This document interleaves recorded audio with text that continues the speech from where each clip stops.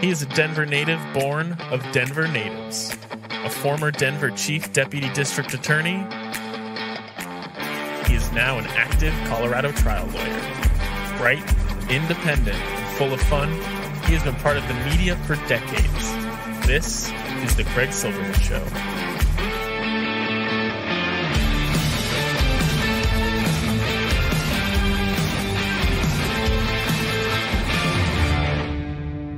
Oh, what a world, what a life, what a day. Saturday, September 16, 2023. More significantly for me, and perhaps many of my listeners, happy Rosh Hashanah, the year 5784. It's not like I'm a great Jew, but as you will hear in my discussion with our Troubadour Dave Gunders, we do celebrate the high holy days, and a lot of that's passed down through my father. You can skip ahead right now to the best part of the show, which is Dave Gunders every damn week. His music, his wit. But gosh, we have great guests this week. I want to tell you about them. I want to talk to you about Lauren Boebert and what happened at the Denver Cultural Center. Does it have culture when she's getting felt up and feeling a guy? I don't know, probing for the deep state? Congresswoman? Mount Blue Sky has replaced Mount Evans just in time as we fight back against white Christian nationalism, which is exactly what Scott Levin said when he gave out awards at the Civil Rights Affair that Phil Weiser got a nice award Wednesday night. So did Na Vong Sandoval, another civil rights leader. The Anti-Defamation League under attack by Elon Musk. I talked about Elon Musk with Larry Ryckman, my boss at the Colorado Sun. I talked about so much more, but Larry knows a lot about the media because he runs Colorado's best news outlet. And boy, have they grown in 5 short years. And everywhere you look, there's the Colorado Sun, especially September 29th at the Tivoli. I will be there. It's the Sun Fest. More significantly, the governor, Senator Hickenlooper, Senator Bennett, so many important people, especially the staff at the Colorado Sun, starting with Larry Ryckman and everybody else who works there. He mentions a lot of them. He gives a great interview, by the way. The guy worked for the AP for a long time. We've had other shows talking about his reporting when the Soviet Union collapsed. There's an AP style that's good. It's distinct. It's like going to Harvard Law. It's prestigious, is what I'm saying. They don't just hire anybody or give awards to any Joe Schmo, but they gave one to Rich Kaudy when he was a reporter up in Montana before he went to law school and came to Colorado to dominate first the civil defense world. He was head of their top organization, and now he's on the other side. Rich Kaudy is an Act 5 attorney in Craig's Lawyers Lounge. That entitles him to the inner sanctum where lawyers in their 5th decade of practice can speak candidly about this disgrace, which is Donald Trump, the defendant Donald Trump, who is acting out like crazy as I record Erev Rosh Hashanah. Erev, what does that mean? Hey, I looked it up. It doesn't really mean Eve because Jewish holidays start when the sun goes down. That's when I'm recording it, Friday evening, right before Rosh Hashanah. It's the day before Rosh Hashanah, and it's significant. Now, the high holy days mean I won't have a Craig's Colorado Corner because I record that on Sunday, which is the second day of Rosh Hashanah. And since I'm not that religious, you may ask, why do you observe the second day? Well, I talk about that with our Troubadour Dave Gunders, who is out playing music tonight on Shabbat, Friday night, Rosh Hashanah night, and we give it that blessing. But my father did not want me working on the second day of Rosh Hashanah, and I will honor that. Thankfully, he allowed us to watch football on Rosh Hashanah and the Buffs and the Broncos. That'll be great. But so is this podcast. It's amazing with my guests and the sound. I wait till the evening to get the best sound to play and comment on it. Lauren Boebert, oh my goodness, that's exploding on Twitter. Follow me at Craig's Colorado, and I've got a lot of wisecracks. Holy cow, back in the day on the radio, we would have fun with that. Now, nobody on Denver Trump radio will even talk about Lauren Boebert because every damn host over there endorsed her in 2022 after her misbehavior was pretty darn well known. But you know, even though we're not going to have a Craig's Colorado Corner for a while because of the high holidays, my new hit panel show that airs on Monday mornings, I am not forgetting about Jack Smith, who filed that motion that I wrote about a while ago in my column in the Colorado Sun. I told them to add up the various posts and disparagements and speeches in Rapid City and Carolina, talking trash against prosecutors and judges and everybody else. And they added it all up. They put it in a motion, and it goes like this, as reported by CNN, courtesy of Wolf Blitzer and more so Jessica Schneider, who reads from the motion. Prosecutors say they need a judge to put limits on what Trump can say about this case. What's the latest? Yeah, well, the special counsel's team here in this long motion, they're laying out all of these reasons why they want the judge to now step in immediately and order Donald Trump stop him from making statements online and in person, any statements that could end up intimidating witnesses, court officials as well, or even the jury pool. Now, earlier today, the special counsel actually revealed that numerous witnesses have in fact faced threats and intimidation because of statements from Donald Trump. So now they're asking in this motion, they're asking the judge to do something official about Trump's words. So they're laying it out this way. They're saying the defendant's repeated inflammatory public statements regarding the District of Columbia, the court, prosecutors, and potential witnesses are substantially likely to materially prejudice the jury pool, create fear among potential jurors, and result in threats or harassment to individuals he singles out. Put simply, those involved in the criminal justice process who read and hear the defendant's disparaging and inflammatory messages, from court personnel to prosecutors to witnesses to potential jurors, may reasonably fear that they could be the next targets of the defendant's attacks. And because of that, the special counsel now wants the judge to issue an order officially restricting Trump from making certain comments. And the special counsel, they laid out a number of social media posts and comments from Trump over recent weeks that have not only targeted the special counsel Jack Smith, but also former Vice President Mike Pence, even a prosecutor on the special counsel's team. What's interesting here is that Judge Chutkan, she already ordered Trump to stop from making disparaging comments. She did that at the arraignment. But obviously, Trump has not listened. He's continued to post. So now the special counsel wants the judge here to issue an official order in writing prohibiting Trump from naming witnesses, making statements about them, really making any statements about anyone that are disparaging or intimidating. So, Wolf, this is really a significant move and request from the special counsel's team here. And even though the judge has warned Trump once at his arraignment, this is the team, the special counsel's team, asking the judge to make this order official. Of course, Donald Trump is not going to respect that. We will hear his response. In fact, let's hear it now via Laura Ingraham. Tonight, I happened to tune in, and that dismissive exhalation of a giggle or dismissive laugh, it's a white Christian nationalist tool, and it's awful. She's awful. And listen to her read the post in response to Jack Smith's motion by her dear leader.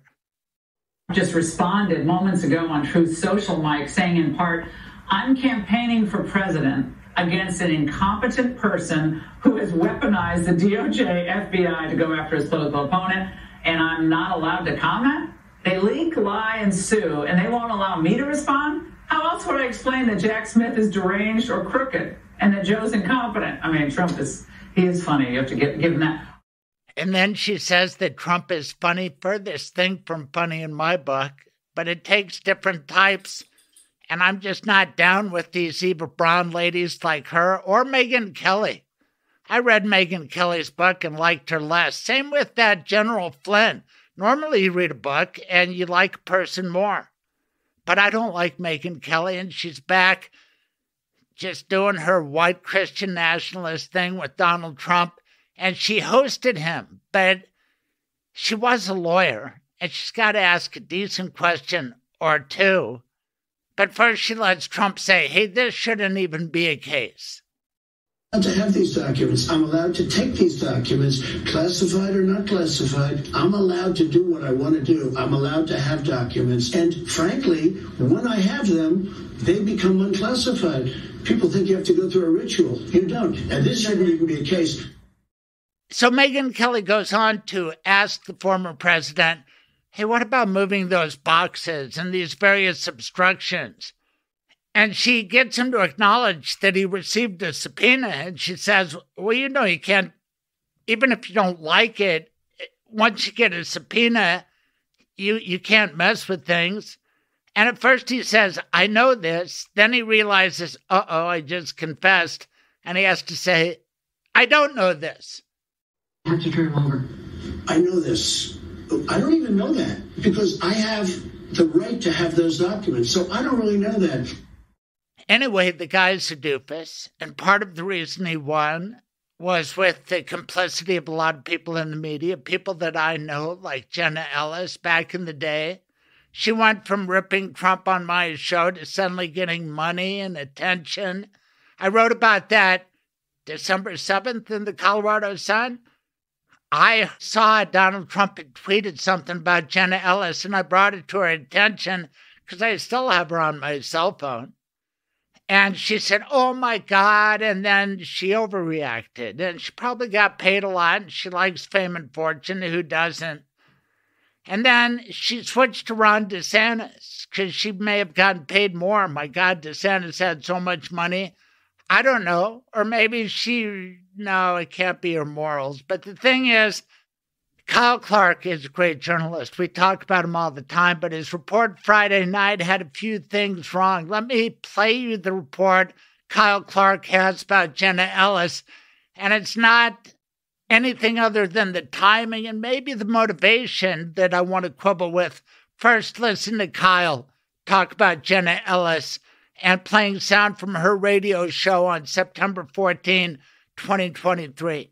Not a radio show, a podcast like mine, only she's got Salem paying her and they distributed her product. A Coloradan has had a falling out with her old employer. That would normally not make the news, but he is the former president of the United States, and she is one of his indicted co-conspirators. So, Jenna Ellis suddenly turning on Donald Trump is a potential dream scenario for prosecutors. But everything that you just said resonates with me as exactly why I simply can't support him for elected office again. Why I have chosen to distance is because of that, frankly, malignant, narcissistic tendency to simply say that he's never done anything wrong.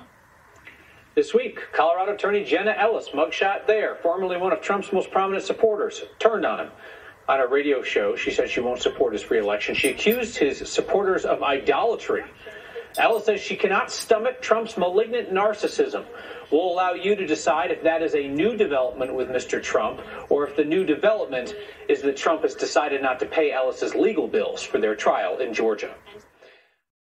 So here's the thing, Kyle, maybe you don't take Jenna's feed. I do. I like that sort of self-punishment, although sometimes I don't. She tweets nonstop, and she started tweeting for Ron DeSantis really hard about, 4 or 5 months ago. And everybody took note. I don't know if she got paid or what. But Ron DeSantis had that money to spread around, and she went so far as to question Trump personally and his character before this ever happened. And then insofar as Trump's non-payment of her fees, I think she's raised over $1 million. She has a good lawyer, Mike Melito, who kept her so far from getting her Colorado law license yanked. He used to work for the AG's office. Bottom line, Kyle, I don't know that you have everything right in that report, but I did like that sound. And together we will stay on top of Jenna Ellis, just in a manner of speaking, right? Covering her because she's an interesting Colorado character who I happen to know. And Jeremy Peters from the New York Times called me and said, will you talk to me about Jenna Ellis? And I did. And that led to that Elite Strike Force article in the New York Times, which kind of set the stage for who are these guys. And I had some money quotes about Jenna, including, I think the end quote was about, once Jenna goes one direction, she goes all in. Something like that. You can look it up. It's Rosh Hashanah. I'm not even supposed to use the internet, so I better turn my TV on right now. I already talked to you about Boebert. I talked to you about a lot of great things, but I do want to tell you that Rosh Hashanah start the days of awe. And those are 8 days that God has the book of life open and decides what's going to be your fate. Who shall live and who shall die? Who shall become rich? Who shall become poor? That sort of stuff. Is that superstition? I don't know, but it gets you to contemplate your fate. And it's a while before Yom Kippur, but as these podcasts happen, we've got this weekend, sun's going down. I hope you enjoy this podcast. And then I work during the days of awe, but not on Yom Kippur and not during Rosh Hashanah. So Craig's Colorado Corner is on a high holiday break. This is a great Rosh Hashanah treat to put on a show like this, and it's made possible with great guests like my boss, Larry Ryckman, like my friend, Rich Kaudy. We're becoming friends. This podcast, it brings people together. There's a community of people willing to speak out on the issues of our day. Are you MAGA or are you anti-MAGA? You know where I stand. That's why you're listening. You're going to like this show. Enjoy. It's hot in here. Did that toaster catch on fire? It wasn't that. You choked on that bite of burnt bagel. Why is everything all red? The heat is unbearable. Where am I? Excuse me, Your Dishonor. May I step in on behalf of my client? Mr. Silverman, proceed. Tell me one redeeming good thing your client did. He was a faithful listener to my radio show. Not good enough. He had decency and compassion for his family. He did end-of-life planning with Michael Bailey. The Michael Bailey? That is kind to your loved ones. That is smart and way too decent for this place. Your client can go. And what about me, Your Despicableness? Why should I? Michael Bailey is my lawyer, too. Go on, then. Get out of here. Now, part of that was serious and part of that was fictional. But you will die someday, and if you don't make a legal plan, the government will make one for you. Call my lawyer, Michael Bailey. His rates are reasonable, and he can meet with you and your spouse wherever you want and on weekends and evenings. 720-394-6887 or online at mblawllc.com. Now back to the Craig Silverman Show.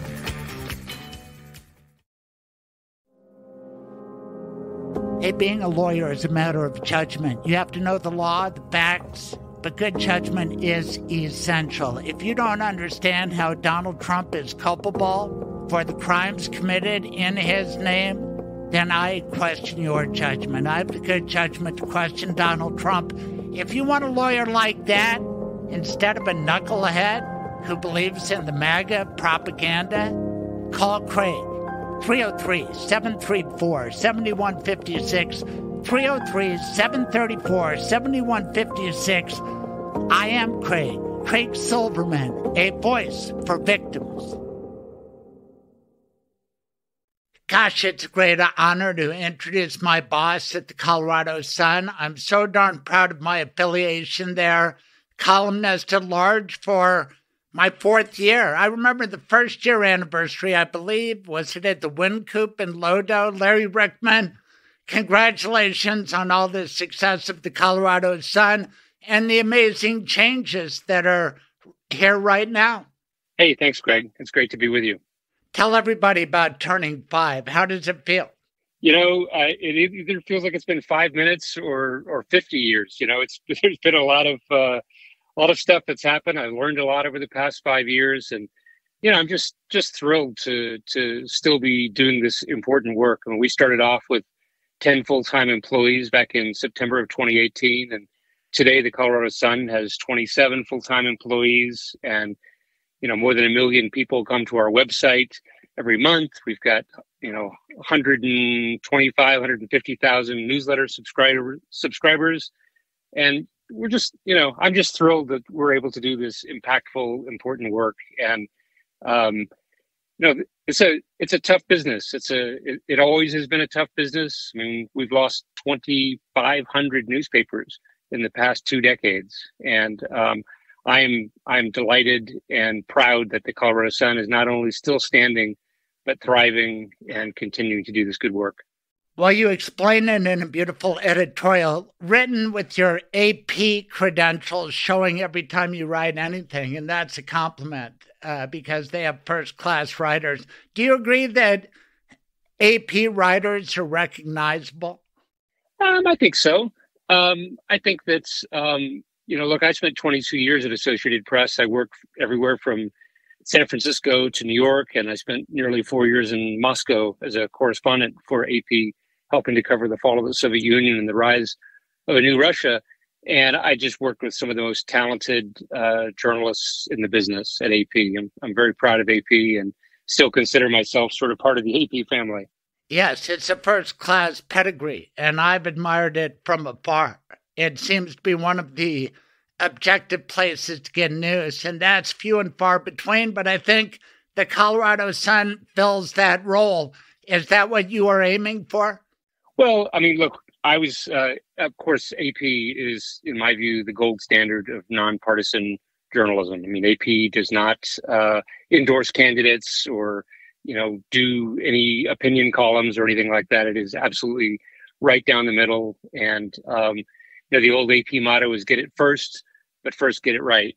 And there's always been a premium placed on accuracy and integrity. And certainly, I've brought that mindset with me to the Colorado Sun. We all have when we launched the Sun.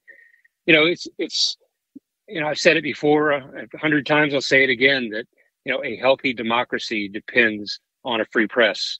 There's a reason that this is the only industry protected, in the Bill of Rights of the Constitution. The founders weren't huge fans of newspapers. They got beat up pretty bad back in the day by newspapers, which were, generally way more partisan than newspapers we see today.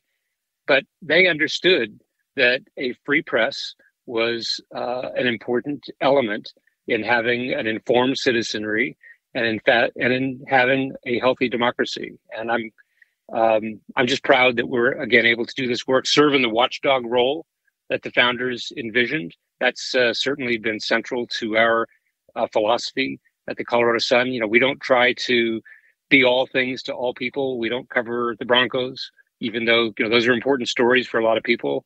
I follow the Broncos myself, but that's not what we do at the Sun. We try to do watchdog, explanatory, investigative, and long form narrative journalism. And we're not trying to be an all you can eat news buffet. As the name implies, though, we do want to dominate the state of Colorado. Is that correct? And occasionally I'll see my columns turn up in some other publication, maybe toward the Four Corners. I like that. Tell everybody all the associations that the Colorado Sun has. Oh, absolutely. That was one of the very first decisions we made. Who are we and who aren't we? We decided very quickly that we would be the Colorado Sun, not the Denver Sun or the Aurora Sun or something else. We felt a great obligation to be a statewide news organization. Number one, to provide coverage to people all across the state and to travel. Once upon a time, the Denver Post and the Rocky Mountain News both had bureaus all over Colorado. The Rocky has been gone since 2009. The Denver Post is, just a fraction of its former size, and they've had to pull back. So there really was quite a void left across the state when it came to news coverage. And newspapers, legacy newspapers around the state have been forced to make their own cutbacks over the years. So number one, it was about providing coverage in places that weren't being covered or weren't getting sufficient coverage. But number two, one of the important things that we did was we said to news organizations around the state, look, if you want Colorado Sun stories and our photos, take them. all we ask is that you identify where the stories came from, and that, we are a member-supported news organization, and, here's how you can sign up for newsletters and become a member and join with us in this community of people who care about democracy and care about journalism. Yeah, democracy is shaky, and there's a big rift between rural and urban, but I think the Sun tries to reach out to everybody. Boy, did you have the blend of stories this week, because I was proud to see the Colorado Sun and 9 News, to their credit, they chased this Lauren Boebert story, and when I read about it in the Washington Post, there's a link to the Colorado Sun, and I like that, don't you? I mean, not that she gets in trouble, but that people recognize the Colorado Sun is going to be all over any activity touching on Colorado, especially if it happens right in Denver. Absolutely. Again, I'm just really proud of the work that we do. I mean, we've been recognized with dozens of awards and whatnot, and we don't do this work for awards, but what it does is it underscores that we've become a trusted news source for thousands, tens of thousands, more than 100,000 Coloradans, and people around the country are recognizing that as well. We've been approached by news outlets around the country that are interested in what we do and how we do it, and they want to learn from us. And we're happy to help, and we're proud that we've become a go-to trusted news source for so many people. Sounds like it's time for a celebration, don't you think? Absolutely. We're planning to have a big bash at the Tivoli on the Auraria campus in downtown Denver on Friday, September 29th. We've been dreaming about this, frankly, since we launched the Colorado Sun, to have a day-long festival where we could bring together Coloradans, of all political persuasions and ideologies and whatnot, and come together, under a common theme, which was for a better Colorado. We might not agree on what a better Colorado looks like, but reasonable people can agree that we want this state to be the best it can be. And let's talk about that in the context of politics and policy and water and wolves. And we're even talking to a mosquito expert. It should be a really fun day of discussions. We expect hundreds of people there. The governor will be there. Both of our U.S. senators will be there. And it's just going to be a great day with a lot of conversations. Again, we dreamt about it 5 years ago. COVID came along and made that kind of difficult, but we're back at a place now where we feel like we can do this kind of thing. And the Colorado Sun is part of our public mission to convene these kinds of conversations. So it should be an informative and fun day. No kidding. I'm going to be there. I'll be the guy with the Colorado Sun hat on. Tell everybody where they can buy Colorado Sun swag. It's all available, really just going to coloradosun.com, right? Absolutely, yeah. coloradosun.com, I believe, /store. But there's definitely a link on our site. And yeah, I love my Colorado Sun t-shirt. It's been worn and washed many, many times over the past 5 years, and it still looks great. It's funny. I've had to learn a lot, as I said before, about a lot of things. Running a business and getting this Colorado Sun up and running and keeping it going for 5 years. Also had to learn about T-shirts because, people wanted to have Colorado Sun T-shirts, and it turns out that you can buy really cheap T-shirts and slap your name on it, or you can spend some extra money and get really nice T-shirts that feel good and don't fade the first moment you wash them. And, I said way back then, 5 years ago, look, if we're going to put our name on something, I want it to be quality. We bring quality to everything that we do, to our journalism, to everything that we do. And I want our T-shirts to be the same type of quality. And I'm thrilled when I walk through Costco or on the 16th Street Mall or something and see people wearing a Colorado Sun T-shirt. It's kind of fun. Yeah. It is. And honest to goodness, I've never heard anybody say anything bad about the Colorado Sun. I'd punch them if they did, but I think it's a great venue. And it's not just that the senators and the governor are going to be there. I noticed that every prominent public figure has used your opinion page. I'm sure you're the gatekeeper, But my God, the people you've published, you must be pretty proud of that people from both sides want to get their message out through your opinion page. Yeah, I'm extremely proud of that. I mean, honestly, we had a lot of debate early on about whether we should have opinion columns at all. The Colorado Sun is strictly nonpartisan. We don't make endorsements. We don't try to tell people how to think or who to vote for or any of that. But I do feel that it's an important part of our mission of public service to provide a town square where people of all political persuasions and faiths and whatnot can share their thoughts. I mean, we're a very diverse state, and I think it's important for us to have a place where people, even if they might disagree with each other, they can have a respectful conversation without shouting, without flame wars, and do it in a way that's fact-checked. And I think it's been a great place for us to share thoughts on the topics of the day. And speaking of respect, you have respect for the consumer because there is no paywall. Sure, they will ask for a donation. The Sun needs money to pay people like me. Thank you for having an opinion page. By the way, I haven't given up my day job, but it's good to be motivated and to be respected and to be affiliated with the Colorado Sun. And you announced that the whole structure of the business of the Sun is changing. You're going to nonprofit status. So is this a good time to ask for a raise? Well, you could always ask, but nonprofit and news business mean, there isn't a whole lot of money to throw around. So we appreciate your contributions to the Sun, but hope you'll be patient with us. But, in seriousness, we're really excited about moving to a nonprofit structure. I've said, again, for the past 5 years that if it makes sense for us to be nonprofit, we'll be nonprofit. The Sun, until now, has been a public benefit corporation, which I do think represents our values and whatnot. But a lot of people don't understand what a public benefit corporation is, and it's a for-profit entity that works to improve our state. It's public service is woven into the very DNA of our company.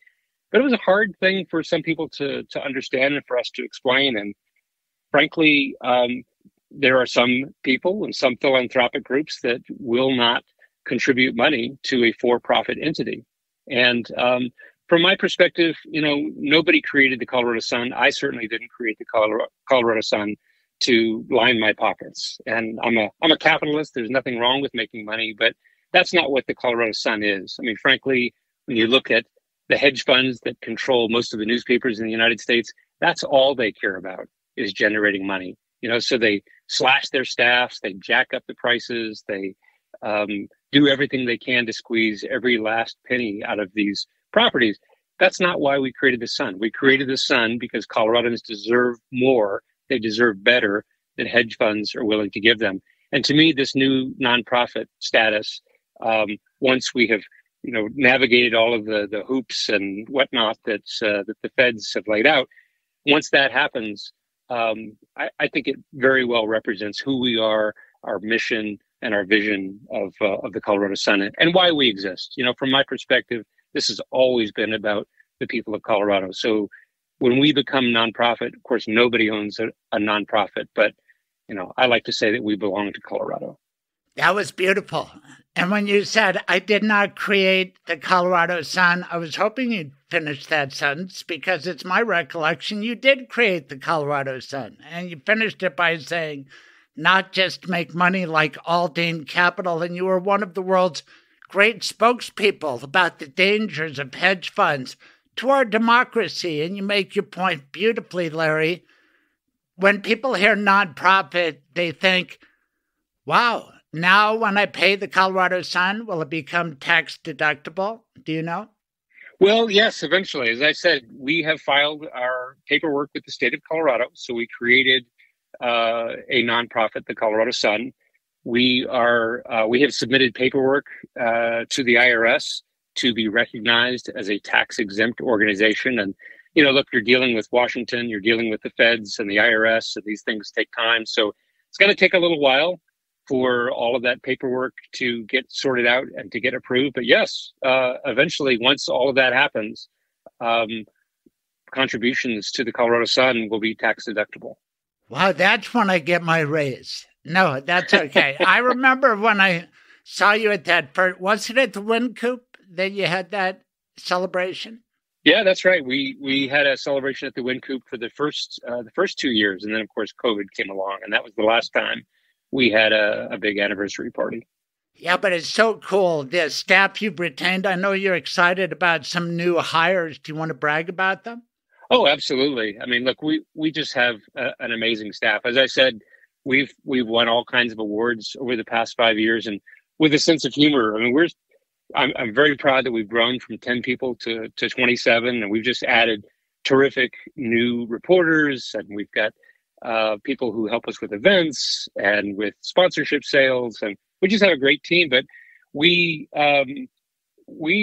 like to enter journalism contests just to see how we stack up against the competition, against the Denver Post or newspapers, frankly, across the West. And we always enter into the large newsroom category of these contests, even though we were only 27 people, 22 in the newsroom. And every year we punch way above our weight. And in most cases, I think we have brought home more awards than any other news organization in Colorado. So again, we don't do the work for awards, but it's fun to be recognized by our peers for the good work that we do. Well, your writing skills were never in doubt. It's that good AP training. But as you sort of discussed, you were thrust into the role of being a businessman and also making a lot of ethical and moral decisions, I would imagine. For example, what do you do about artificial intelligence? Have you thought about that? Will you use it to gather news, or is that totally forbidden? Yeah, it's a great question. As a matter of fact, there's just a lot of interest in that. And we just scheduled a staff meeting for next month. This is just a crazy busy month for us right now. But next month, we're going together as a staff and really talk this through and develop an AI policy. My own take on it is that, that train is coming down the track, and there probably is a responsible role for AI in a newsroom. But I think we're going to have to put up some significant guardrails and figure out how to use it responsibly. Like, I don't anticipate us using AI to write stories for readers. If you come to the Colorado Sun, you can expect that our journalists, who are among the most experienced and award-winning journalists in Colorado, you can expect that they wrote it. But are there other roles for AI? I heard someone saying that you can use AI to take bill drafts that have been introduced at the State House that might come in all capital letters and make it uppercase and lowercase to make it a little bit, friendlier to read on the screen. So that might very well be an opportunity for AI. The Associated Press uses AI to do rote things like business earnings reports. And I think they've used AI to do some sports box scores. So, I think that there could be some roles for AI. I think we need to, I think we need to be cautious. I think we need to put up guardrails, but I don't think we can pretend that it's not going to happen, that it's not going to come into our lives. I just think we have to figure out, is there a way that we can use it ethically to ensure the accuracy? I've been astounded. I've used AI myself just for fun for a couple of things, and ask it to write a profile of the Colorado Sun, and it came back pretty good. I mean, there were some factual errors that it made, but I've worked with a lot of young journalists over the years, and sometimes they will produce stories that have some factual errors, and you edit and you send it back to them and you ask them to correct it and you fix it and you vet it. And that's what we do in journalism. And I think that if we bring that same sort of skepticism and oversight to AI, there might very well be a role for it. And the product it spit out about the Colorado Sun probably took about 2 to 4 seconds. That's the amazing part. And it was astounding. Yes. And that anti-capital letter technology, That could be used on Donald Trump postings on Truth Social. And now that he's back on X, he put his mugshot there. And you know I've wrestled with it on the opinion pages. And Donald Trump got me to oppose capital punishment, just like I oppose capital letters. The guy's on my mind, but so is Twitter and Musk. And I make my decisions with regard to Twitter, and I use it to promote this very podcast. I'll say Larry Ryckman's on episode 170, and you use it too, but increasingly it's becoming a moral question for me. What about you?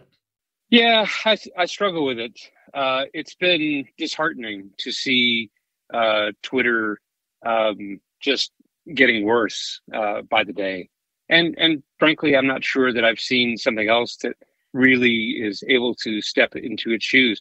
That's a challenge. It's a challenge for all of us, particularly in the news business, where, a lot of people these days are burned out of the news for a variety of reasons. It may be the post-Trump effect or COVID effect or whatever it is, but it's just a lot of people are less engaged with the news today. And social media, including Twitter, have been important places where people find their news. And if fewer people are using Twitter or Facebook or Threads or whatever that might be, Instagram, it makes it a bigger challenge for the Colorado Sun and for other news organizations to put our stories in front of readers. We can't necessarily count on, if we build it, they will come, and just put our stories on our websites and consider our job done.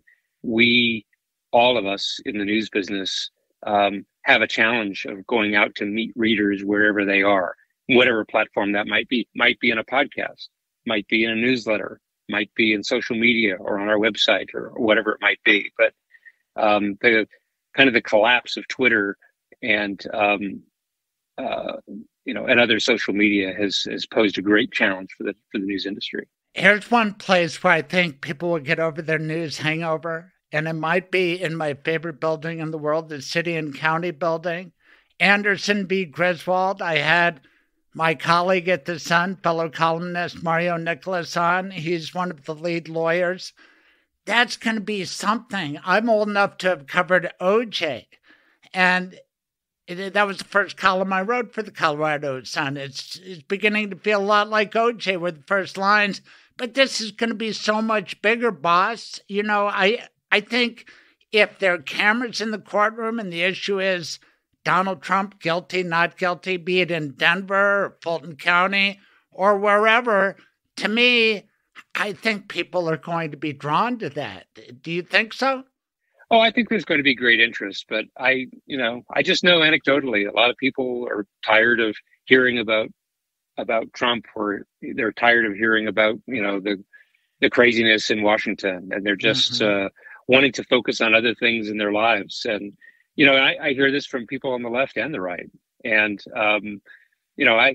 I do get it. It can be exhausting sometimes, at a time when, people are worried about climate change and they're worried about the state of our democracy, and they're, worried about a lot of things to worry about in life. And, unfortunately, from my perspective, we've just seen a lot of people just saying, I've had enough, and trying to, focus on other things.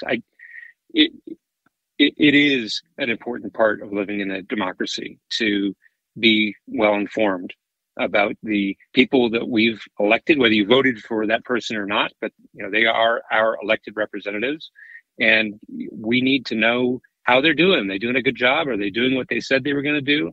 That's part of the, one of the roles that journalists play, is to be a watchdog on powerful institutions, including our elected officials. And I understand the impulse to turn away from the news right now, but our democracy needs everybody to be as engaged as possible.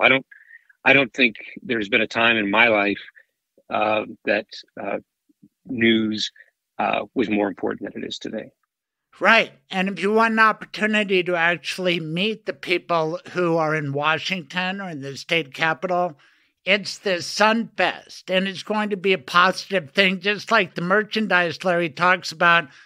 It's not cheap crap. It's quality stuff. I mean, these are Hickenlooper, Bennett, Polis. They're not coming there just because they think it's something insubstantial. The Colorado Sun was built by Larry Ryckman. Who were your co-founders, Larry? Let's give them a shout out too. Oh, absolutely. Dana Caulfield, Jennifer Brown, John Ingold, Jesse Paul, Tamara Chang, Jason Blevins. Gosh, I hope I'm not leaving anybody out.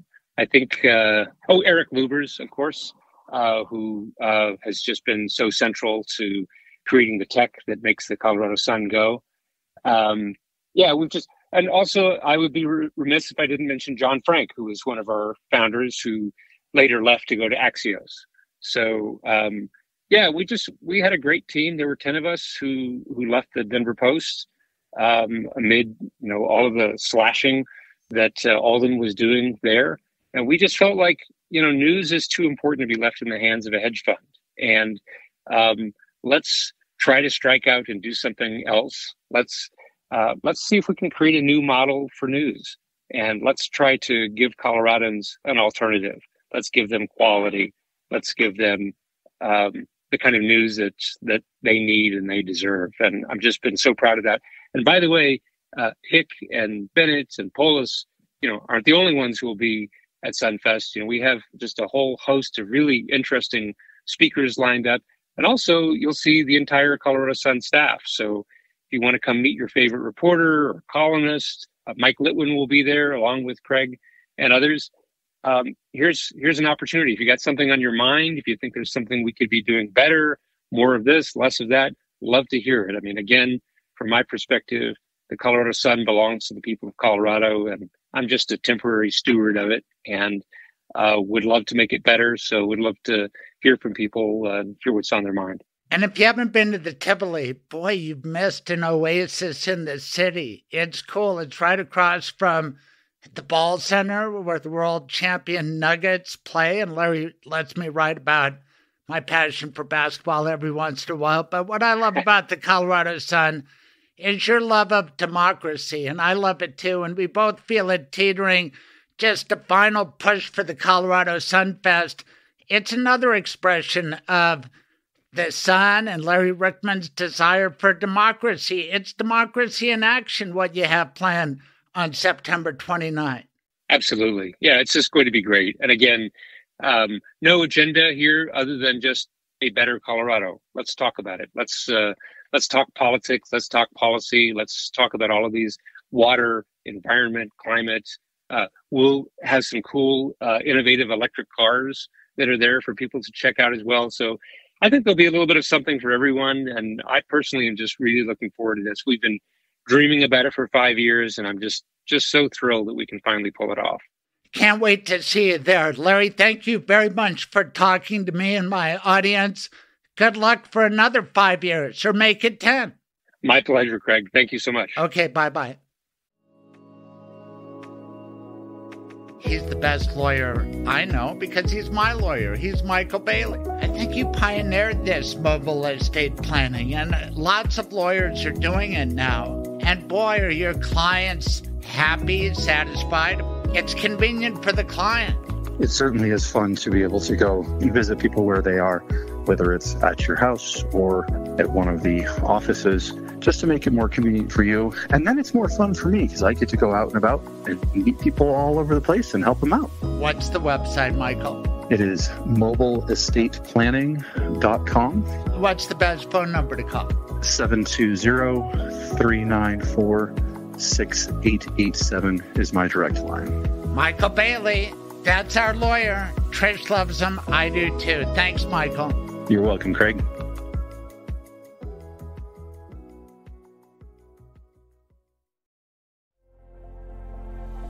Hey, everybody. For all of your legal needs, why not start with me? 734-7156, 303-734-7156.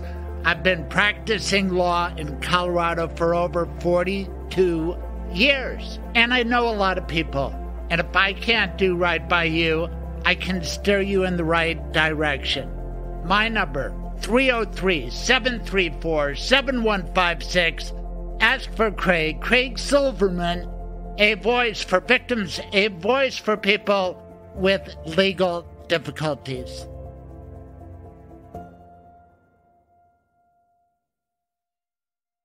Troubadour. Hi, Craig. Lashana Tova. Lashana Tova to you. What year is it, sir? Oh, it's, 57 something. 84. We're getting up there. Remember 1984 by George Orwell?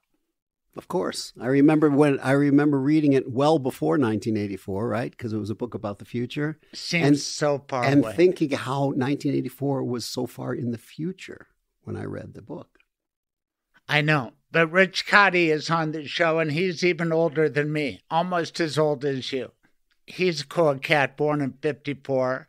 I want to bring that up, except he brought it up, and he is in my new Act 5 Attorney's Inner Sanctum area of Craig's Lawyers Lounge. Is it already episode 5? It's under, no, follow along, because it's a new part of Craig's Lawyers Lounge. It's right. for Act 5 attorneys. You get theater, right? Act 5. Oh. The closing act. Right. It's for lawyers in their 5th decade of practice. Oh. Which I am. You Just mean barely, sort of. And so. Old guys like us. Exactly. People who are willing to speak out. Okay. Because young people, they have to worry about their careers, like your daughters, They're in a bureaucracy, a company. I wouldn't advise them to speak out the way we do on this podcast necessarily. Personally, I have no reputation to protect. I know, but I'm thinking about your children. Somebody's got to on Rosh Hashanah. And thank you for conceding that long-running, several-year dispute, which we've had during the podcast, about who makes the better brisket. I'm not sure that concession was ever made. First of all, the taste test proved it a year or so ago, but the proof is in the fact that you were coming over for the Trishkit on Rosh Hashanah. When this show airs, you'll be eating Trishkit. All right. Okay. Nothing more need be said. Like I said, it'll be wonderful. Thanks for coming over and being our musician. I love this song, New Last Chance. You thought of it when I said Rosh Hashanah. How come? It's a new beginning, right? Rosh Hashanah is the new year. Don't you have like a flute in that song or a clerk? It's a flute? I played that. It's a what? Yeah, it's like I think it's either a recorder. I think it's a recorder. Yeah, I just grabbed that and played it.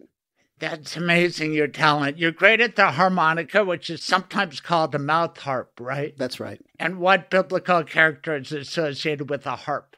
Well, that would be more like a lyre, right? Like King David. King David. Right, was a poet and a musician. Yes. Who played the lyre. Yes. Right. Very good. Don't made glare at me when you're saying that. It's what made him I think it's what made him God's, favorite, is that he wrote poetry right. about his Lord, and therefore God forgave his many transgressions. All right, we'll get on to that in a future show. But let me ask you this about the mouth harp. A few things. Do you know who gave it that moniker, that nickname for a harmonica, mouth harp? Oh, someone like, I don't know, like O. Henry or something. I don't know. Like but you bring up Henry, your father. That's right. Henry Gunderheimer. I never liked the term mouth harp so much. It's a harmonica. Now that's German. And speaking of my dad, definitely a German instrument. Okay, now, do you have power of harmonica rights from your father, Henry? I concede all my harmonica rights to my father. No, what I'm asking is you sent me, as proof of Henry's vigor, him playing the harmonica at age 99. Harmonica, power of attorney. And can we put it on our YouTube channel? Let's do it. And he's actually playing a song that I knew as a child. It's about... It's about a whaling expedition in Greenland. So it's an old seafaring song. Some people may recognize it. You know what? Yeah. Our ace producer will insert it right now.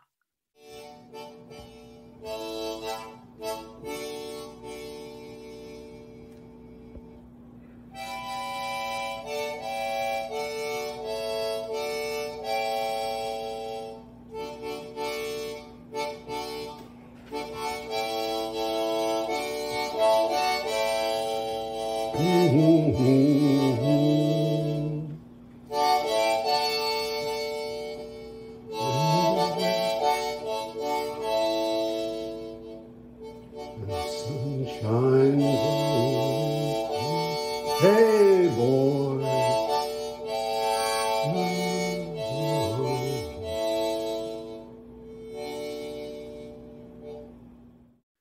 That's wonderful. Now, should we call it Henry's harp or Henry's harmonica? That's up to you. Okay, I You're like harp because it's Rosh Hashanah. I'm thinking religious thoughts. And right. So are you, right? And Henry's harp has a ring to it. Yes, I like it. Okay, now, what are you doing tonight? Sundown. It's Rosh Hashanah. It's a day of rest. It's Shabbat as well.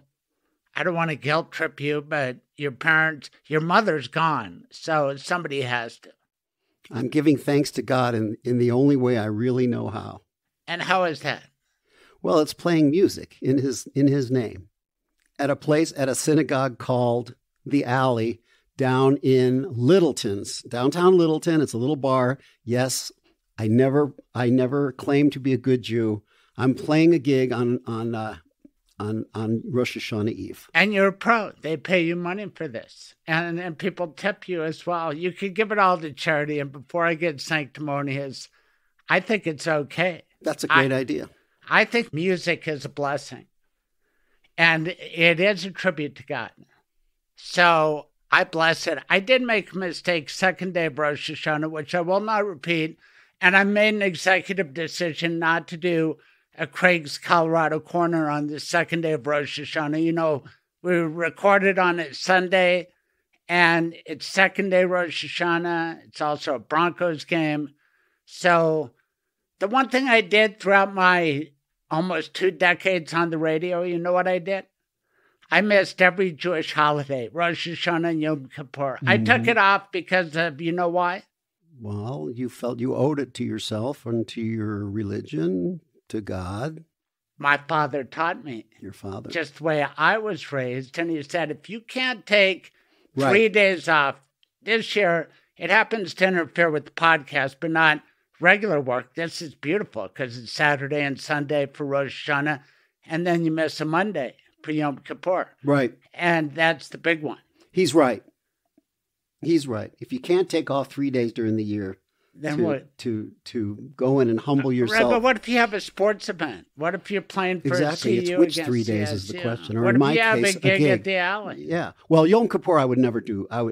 Yom Kippur it's too sacred. I've tried actually in my younger days. I once went fishing on Yom Kippur. It was a mistake. I felt terrible. And what happened? Did you catch anything? I caught fish, but I fasted, but it doesn't work. It doesn't work just to fast and then go about your merry,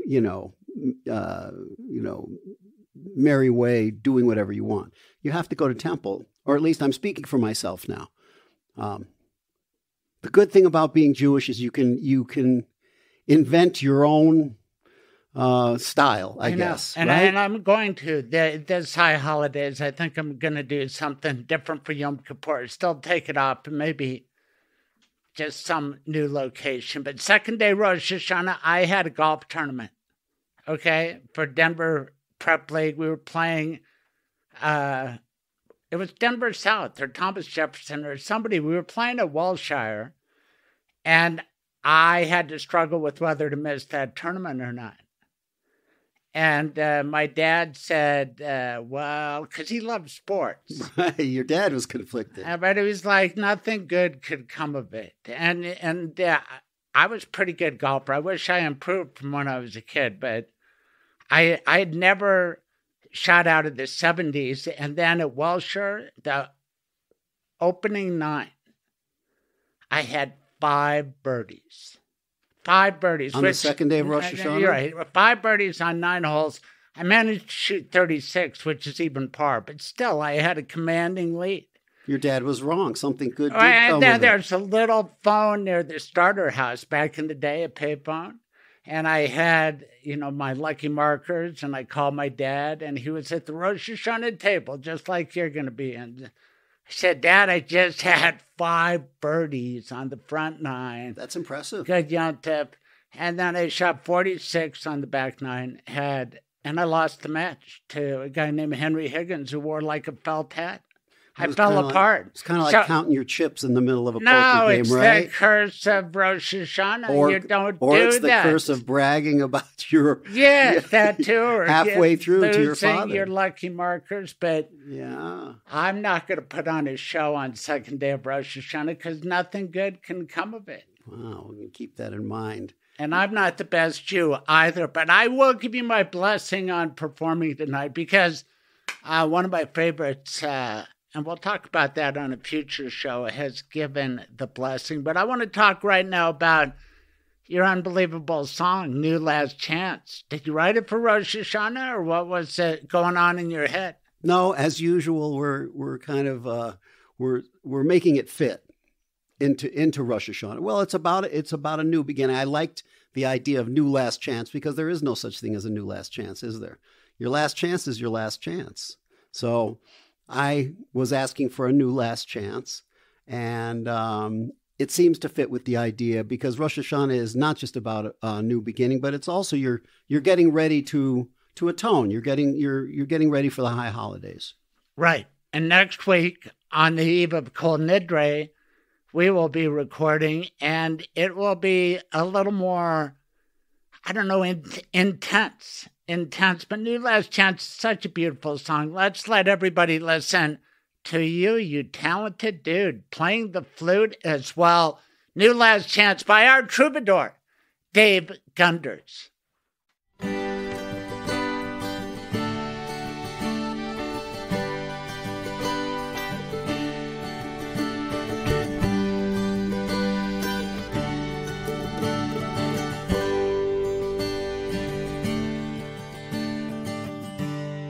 One by one,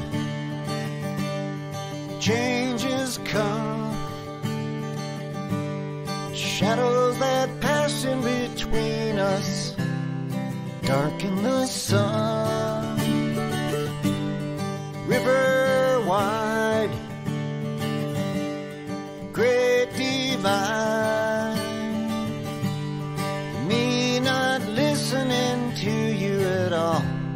You said goodbye, not thinking about what I could do, just what I can't. Need a new last chance. Feathered and tarred, branded and scarred, seeing you hundreds of miles away, here in my yard, losing ground, I'm breaking down, even the sunrise don't stir me, you're not around, and you walk away without a second glance.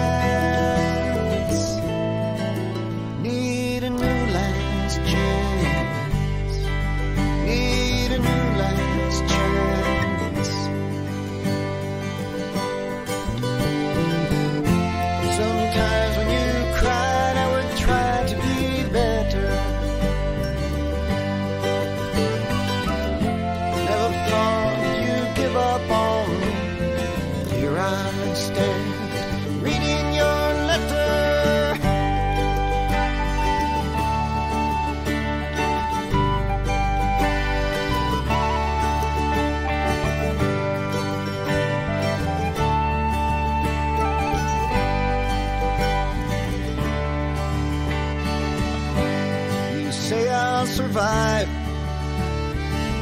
but I'm barely alive.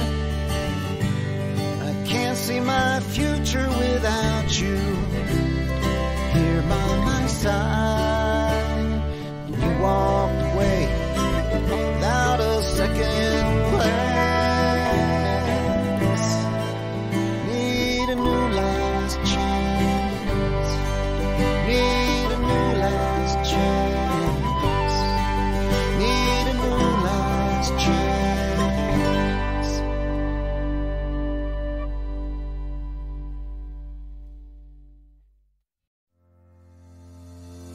Michael Bailey, a friend, a lawyer, a sponsor. Tell everybody how you bring peace of mind to their life. So by setting up your estate plan, you know what's going to happen to your stuff when you die. You know where it's going to go, you know who's going to get it. We've got everything in place, so we're not running to a court to try to get guardianship and conservatorship as quickly as possible. But then it's an orderly proceeding of things. So, you know, there's already enough chaos with the medical emergency, but the legal part of it and who can make decisions is all outlined. It's all set up. So it's like the smooth transition of power. That's cool, because you can avoid so many problems by having a medical power of attorney and discussing it with a smart guy like Michael Bailey, because who should have this? It's probably somebody close.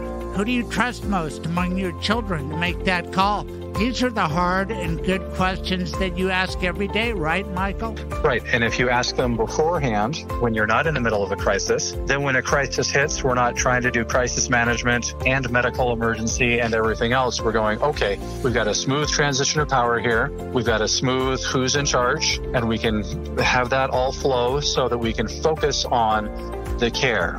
There are so many things in life that you can fill out a form and save yourself money, save yourself heartache. Some people die out of nowhere quickly, but more often you get sick, you have medical difficulties, so it all goes together. But your system works. It works beautifully. What is the best way to contact you these days?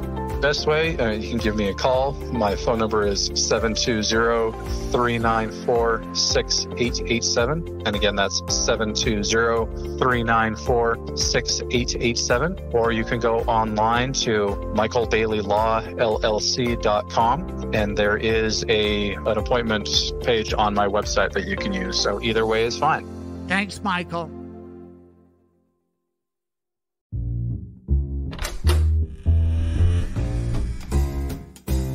Welcome to Craig's Lawyers Lounge. Good afternoon, sir. Richard Kaudy, attorney at law. How are you? Doing well, Craig. How are you doing? I welcome you to Craig's Lawyers Lounge, not just to their Rich Kaudy, but to a special section kind of under construction. It's called Act 5 Attorneys, the Inner Sanctum. And do you know why you qualify? Why? I believe you are in your 5th decade of practicing law. I don't know that. I've practiced since 1982. What's that, 41 years? Yes, you are in your 5th decade of practicing law. This is your 5th and maybe final act. I'm in my 3rd trimester, that's for sure. And that gives you a certain freedom to let things out. In fact, you almost have to let things out that 3rd trimester. And this is a place where people can really speak freely about fucked up current events. And we can even cuss because we are of that age. Well, we'll try to be classy about it. Totally agree. This is for attorneys and trial attorneys especially. I know all about your qualifications, but tell everybody. Well, I got out of Butte High School, Montana with political influence only. Social passes enabled me to go from one grade to the next.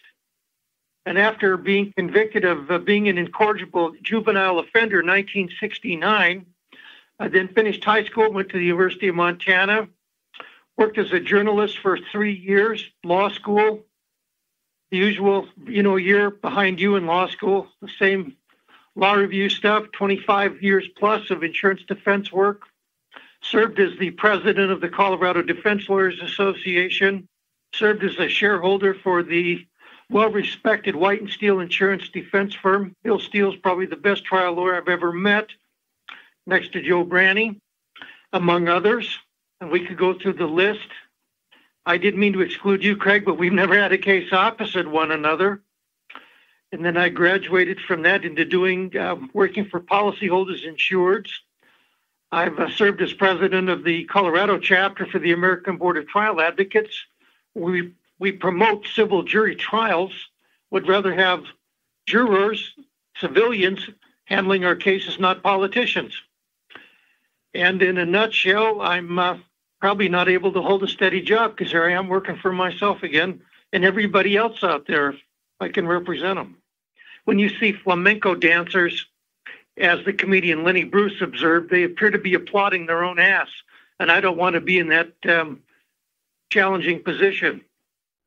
Now, we've both referenced Jewish comedians, and the high holy days are coming up. So that's my excuse. What's yours? I was mentored by Nathan Blumberg, a Rhodes Scholar, youngest dean of the University of Montana School of Journalism, former Denver Post reporter, and like I said, a PhD from American Studies from Oxford. And Nathan always had a great saying. He said, never apologize for having high standards. He sounds like a smart guy, and there are plenty in Missoula, including my oldest son. So I know that town, and you reported there. That's fascinating to me. Missoula kind of reminds me of Denver of my youth. You want to know about my youth. You were in Butte, but what are your thoughts about Montana? Well, I was raised in Butte, and Nathan is from Denver. His dad was a physician.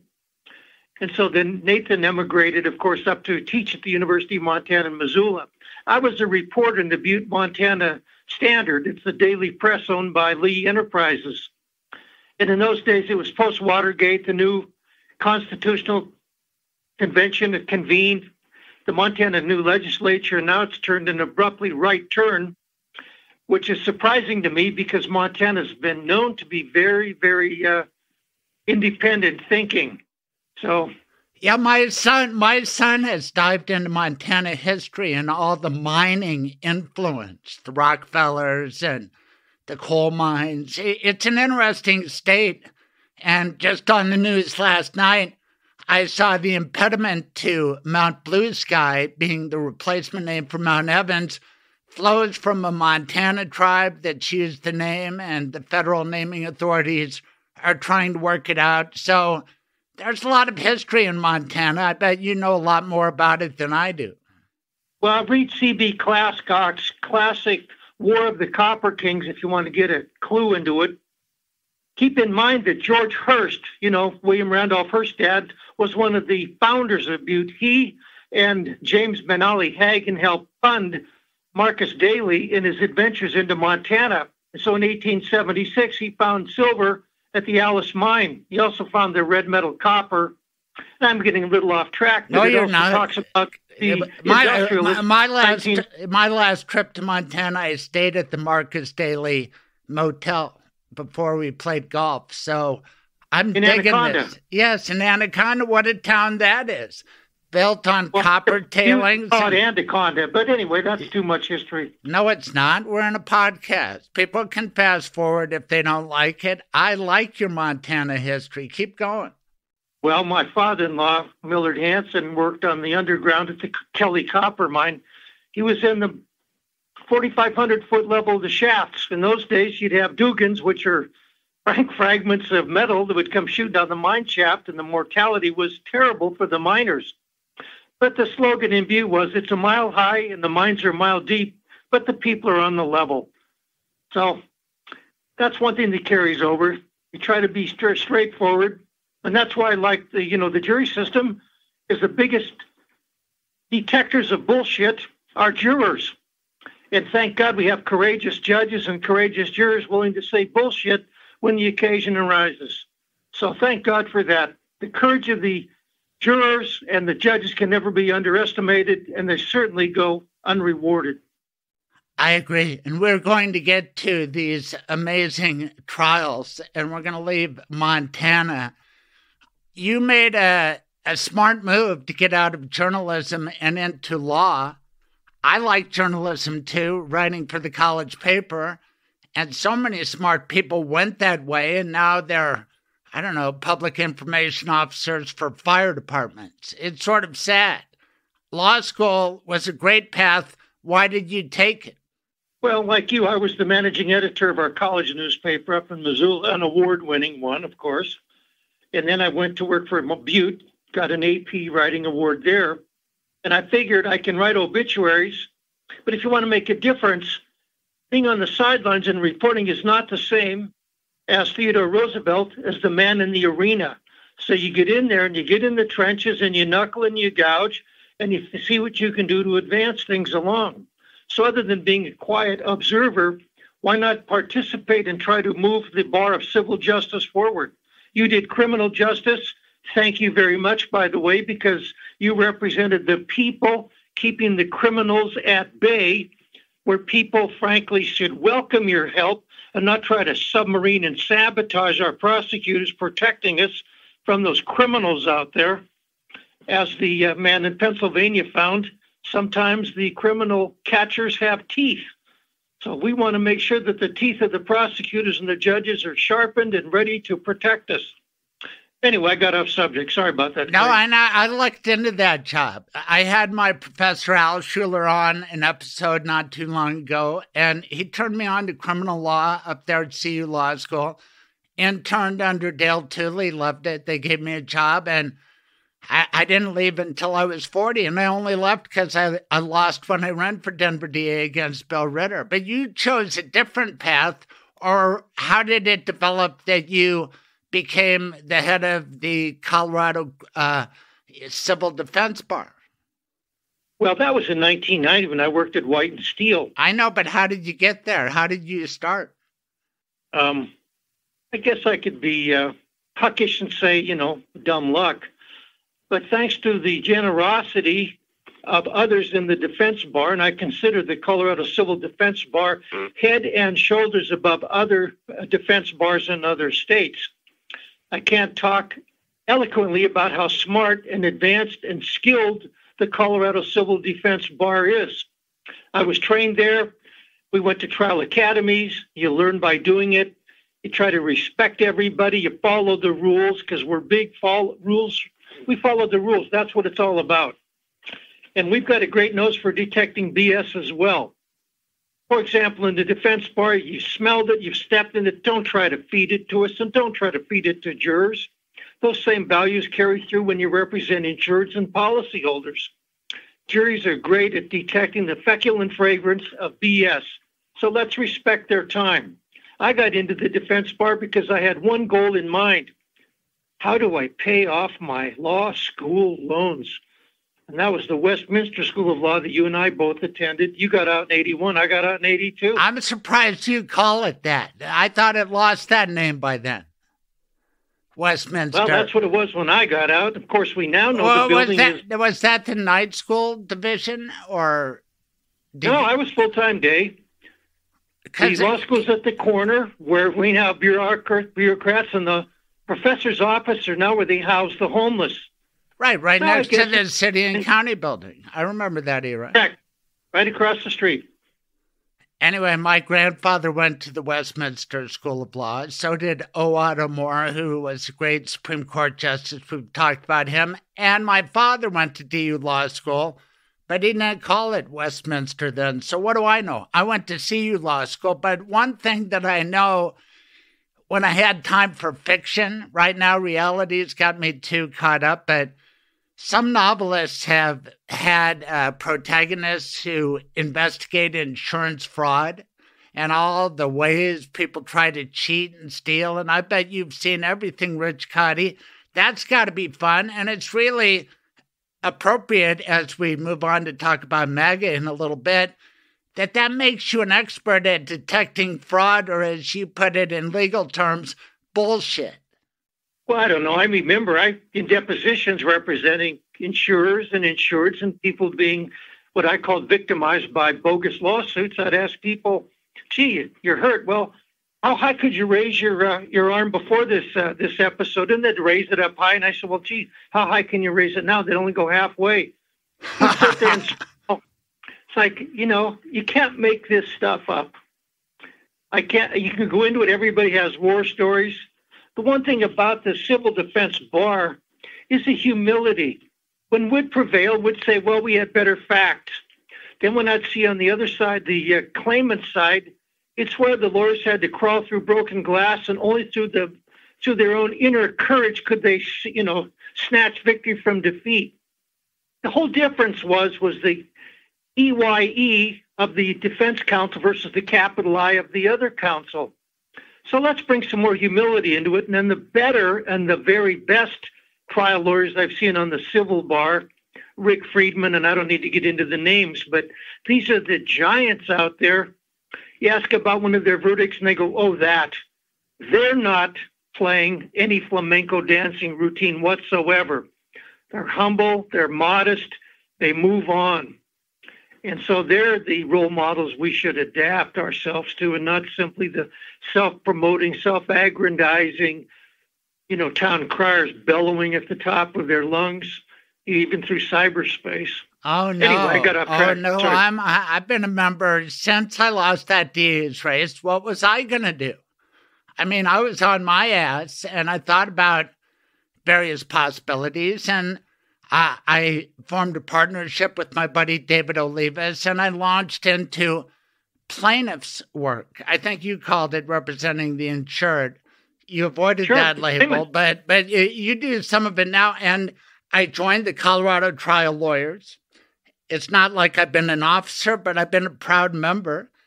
I've been on the board of the CTLA as well. Right. So I just felt like you were throwing a lot of love toward civil defense attorneys, and I'm here to represent civil plaintiffs attorneys. And to me, it was a natural transition from prosecuting on behalf of people hurt through no fault of their own. I'm just switching the consequences. I'm still prosecuting cases and seeking justice for my clients. So I'm really proud of what I do, and I know you do a lot of that now. Which side is better? Tell me plaintiff side. Go ahead. It's a leading question, Your Honor. The old canard, the better the client, the smarter the lawyer. Uh-huh. Since 2004, in almost 20 years, I've been representing policyholders, insureds, and plaintiffs just like you, Craig.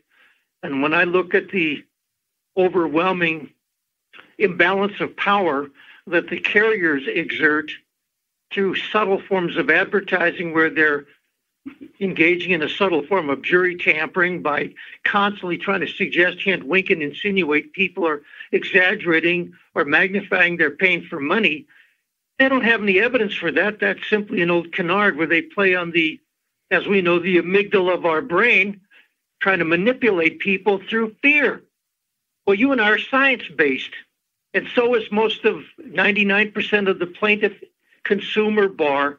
Let's focus on the evidence we have here, people, and not some superstitions and fears. Now, For example, now you're preaching to the choir. Keep going. Well, you could get people to admit that based upon a reasonable degree of probability that the dark side of the moon is made of green cheese. You say, well, what proof do you have of that? And they say, well, prove me wrong. And then they get into this whataboutism or shit. Well, wait a minute. We asked you a specific question. Well, we've never seen the dark side of the moon, so you can't disprove it. That's not called science. That's called superstition. And that's why the judges routinely broom that sort of BS out of court. Like I said, we're science-based. We want facts. We want empirical evidence, not simply this rumors and, well, I heard it here. That's what Joseph Goebbels said. Well, let's plant the big freaking lie out here and say it often enough, and what do you know? People will adopt it. No, that's not how the courts of law work in this country so far. All right, before we leave them alone, I just get a little ticked off every time I see those inane Liberty Mutual or Progressive commercials, because I know how tight they are with the money when somebody gets hurt. They assume that the person is faking unless they have, a clear fracture. And even then they try to lowball you. And that's just kind of built into the culture. But maybe I'm imagining things. You came out of the belly of that beast. What really goes on that side? Is the default presumption that everybody's a fraud and we're going to lowball them? And don't people get bonuses the less they pay out? Well, that's the culture that they adopted. Within the insurance industry, you've got four parts of the insurance: actuarial, marketing, you've got your indemnity underwriting, and you got your claims. Now, everything is from actuarial, marketing, and business. You're supposed to get a profit. We get that, but not from claims. That's where you pay it out here. And that's when they engage in what I call economic date rape, when the insured asks for the benefits they've pre-funded with their premiums, ask for it in advance. It's a slice of time you pay for in advance, and then they simply, through artificial invisible barriers like claims handling programs, as instituted and recommended by McKinsey and Company 30 years ago through Allstate, State Farm, and other carriers, these invisible barriers arise, and it's delay, deny, and then they defend it. It's called post-claim underwriting, Craig, and that's when they say, well, after the claim gets submitted and you make your claim, that's when the mischief begins. Then the delay begins. And as Warren Buffett said, when he bought Geico, he said he never realized how much money he could make playing the float. Well, that's where the insurance people go. So if you break down the premium dollar, where the money really goes, and their subrogation and their investment arms, they're making a pretty penny here by deliberately delaying and denying payments. And that's not on every occasion, but you'll see that as kind of a cultural, institutional value. Slow it down. And that's unfortunately what happens to insureds who are vulnerable and fragile and at their worst when they have to make a claim. And then they get re-victimized by being accused of falsifying claims. How do we do it? We one claim at a time. When you see these carrier ads like Liberty, Liberty, Liberty, and Progressive, it all dates from Allstate's little scheme in the early 80s to say, well, hit me, I need the money. That all, that little bumper sticker. Then they use this bogus of, litigation explosion to justify, quote, tort reform, which is actually subsidizing the wrongdoers. It's like the criminals whining that we need to soften the blows of sentencing. It's too hard. It's too cruel. Well, that's a bunch of BS as well. So anyway, we're getting back into the insurance issues and what we're looking at. This is fascinating, and I think it's relevant on so many different levels. And then the insurance companies take those excess profits and they can funnel it to politicians who write laws that include tort reform, that limit the ability to recover, so the consumer gets hurt in all sorts of ways. But when did this dawn on you? While you were president of the Civil Defense Bar, or was it a gradual awakening? And is that why you left? Well, you realize over time, I still respect my partners at White and Steel tremendously. I've got no bad words, and I won't. I consider them among the finest out there. And it's not just a great cultural reawakening. I'm not Neo being unplugged from the Matrix. It's a matter where you realize that there is an imbalance of power, and what can we do to try to equalize this here? I'm not Denzel Washington. I'm not, saying I am in any respect. But maybe the knowledge I've acquired after 40 years can help those insureds out there who could probably use help. Because after all, Craig, if they could do it themselves, they wouldn't need lawyers, would they? And then when I run into lawyers whining and screaming about it, you go, wait a minute. We're firefighters. Why are we beefing about the smoke? Get in there, roll up your sleeves. Let's get at it.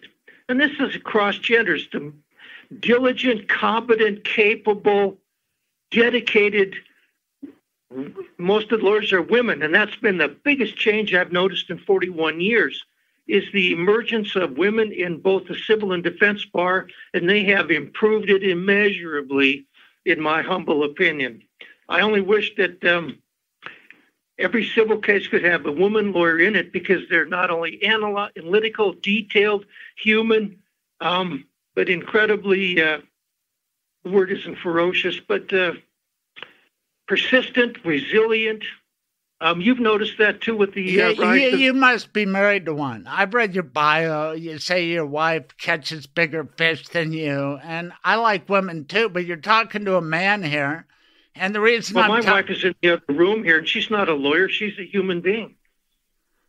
She's a civilian, a speech pathologist, an audiologist, and thank God her experience with brain damaged people at Craig and Swedish helps her cope with me.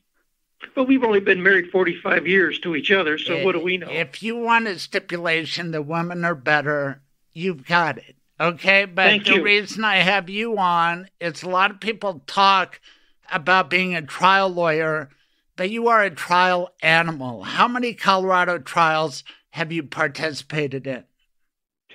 I just don't have a clicker. I don't know. It's been a number. So same thing as when I go fishing.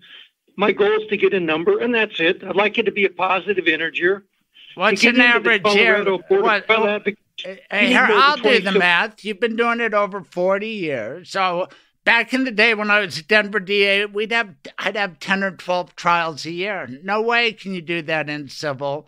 But I'm wondering about you as an insurance defense lawyer. It kind of flows like a prosecutor's office. So have you done hundreds of trials? I wouldn't say that. I'm not going to brag on that, Craig. I really don't know. I'll just say I've had a number, more than 10.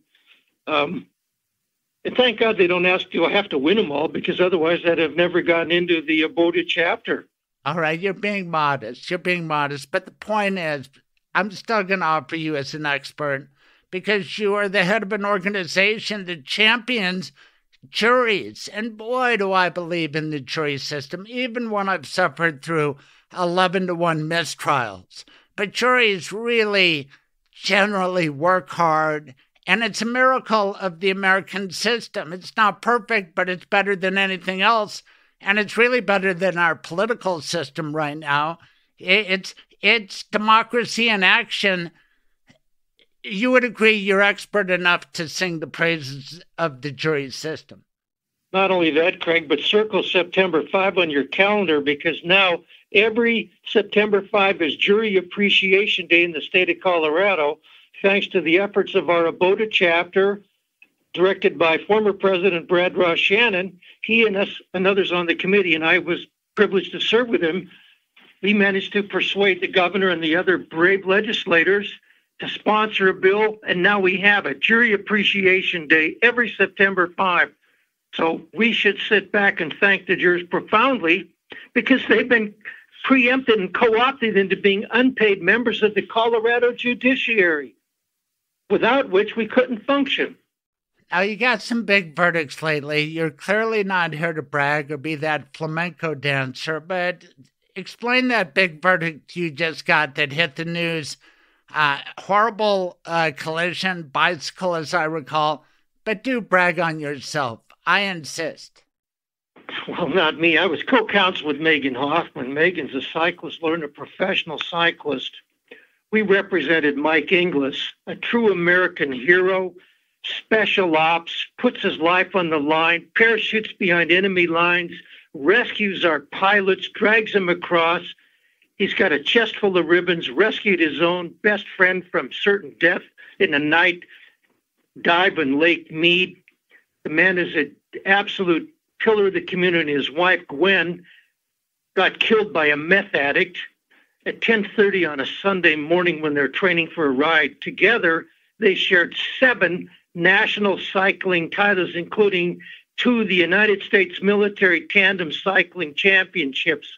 And, of course, Mike Inglis, a true American hero at the Air Force Base at Buckley, he held the best conditioning award there. And the only one to defeat him with his Mets was his wife, Gwen. And, of course, Gwen's father was a pastor, and they religiously spent Sundays at the church. When Mike is serving in the military, Gwen is serving at the Sunday school for the kids. And when Mike retired in January, 5 months before this tragedy, he retired so he and Gwen could serve USOs across the country. They know how lonely service people are. So only 5 months after this gentleman who had spent the weekend snorting 5 grams of methamphetamine so he could gamble at the Central City casinos alleges he fell asleep at the wheel and killed Gwen 50 feet in the air by the time Mike, a paramedic, gets to her. And Joe Snurka, she's bleeding from her ears. They're trying to rescue. They breathed life into this poor woman, but they couldn't rescue her. And what's Mike to do? The entire pillar of his life is gone. He looks around, and then he sees this motorist kind of edging toward the driver's door, and he says, "You get away from there." And he made the guy go to the back of the car. And then the waterworks started. Boo hoo hoo. The guy started feeling sorry for himself. Anyway, long story short is the jury, and again, it's not about lawyering. It's about the heroic jurors. The jurors said, we're going to take a stand. We're not going to put up with this in Jefferson County. If you're an impaired driver, and this clown had his driver's license suspended 5 times. One, he got ticketed for DUI a week before this. Why he's behind the wheels beyond me, and why he only got 8 years from the judge for the criminal, I don't know. Craig, you know the good time and earned time statutes. This joke will be on the street next calendar year, 2025. Year and a half. Gwen's dead. What's Mike going to do now? So anyway, the jury said, no, we've had it. So Mike got $100 million of grief, $3 million for the money Gwen would have made as a CPA, and then the jury hit him with $250 million in punitives. Now, of course, the meth addict is unemployed. He's never going to have a W-2. He's going to get 3 hots on the cot for the rest of, for the next of his sentence. He doesn't have to worry about paying for this. We know what it is. And then he had the nerve to try to reduce it down to $100 million, saying, well, you got to bring it down. So we filed a motion with Judge Carruthers, who bravely said, no, we're taking a stand. We're going to triple that as the statute allows. So now the verdict is $403 million. And now they're appealing it. It said the judge abused his discretion. So we're fighting that on appeal. So who knows what's going to happen? The guy had the minimum coverage allowed by law. Mike puts every nickel of that into a foundation for Gwen. He won't see a penny. We essentially did it, Megyn and I, on a pro bono basis.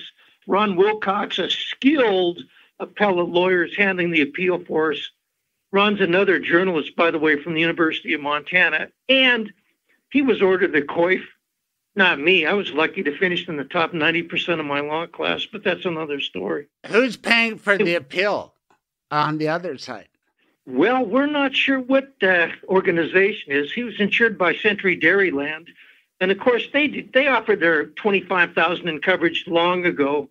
That will barely cover Mike's costs in the case, so it's not a profit venture. Mike did that because he wanted to take a stand out there to say, maybe we can discourage other disabled, distracted, and impaired drivers. Maybe this jury will let them know before they take that last drink or the last vape or the last snort. Please don't do that before getting behind the wheel. Oh, man. That's Mike's purpose. You could have been a great prosecutor. And maybe it's not too late, even though you're in the Act 5 inner sanctum. It's still, have you ever thought about that? Because you get wound up on people getting victimized. Innocent I'd people. love to do it, but nobody's had the bad choice to even ask me to do it. I'd love to be a special prosecutor. Well, why don't you move to Douglas County and run against Brockler? They have an opening. Are you a Democrat? We'll get into politics in a little bit. Anyway. I'm thinking, like Rick Blaine said, I'm a drunkard, so I don't know what to say I am. Well, are you drunk all the time? Well, actually, I'm almost a teetotaler, Craig. I was just being tongue-in-cheek. Oh, okay. Well, I didn't know. You gave a great speech. Yes. Our point is that trials in America work. Just a slight diversion, because I've been watching these guys who wrote this book called The Tyranny of the Minority, about how America's politics are messed up, our Constitution's out of whack, especially the Electoral College. We've got policies coming out of our Supreme Court that the majority of people don't want, outsized influence to places like Wyoming, etc. You're a smart guy. You're in your 5th decade practicing law. My late brother, gosh, I don't think he made it to his 5th decade. Some of us don't. He was a great lawyer, and he said to me while he was hurting, I'm not sure that our system's working anymore. What say you, Rich Kaudy? I've heard that before. I take a more optimistic approach. I think it works great. And to quote Ed Harris from Apollo 13, I think we're going to see our finest hour, because we have very courageous and brave jurists and jurors and judges and lawyers willing to put down their gauntlets and say, no, we're going to stand up for what's right. Sure, we have minority tyranny, so to speak. Who said the South lost the Civil War? You can see that historically. The South has always had an overwhelming power through the Senate, through the Congress, through the judiciary. We know that there are unelected people on the Supreme Court. We know we have unelected people here. We've got to support our institutions. I might not agree with these people, but I'm no philosopher king. I want to believe in the right of precedent and trust in our institution. I think we're going to come through this stronger once we broom out these demagogues who are currently infecting our judicial system, our electoral system, I think we'll be okay.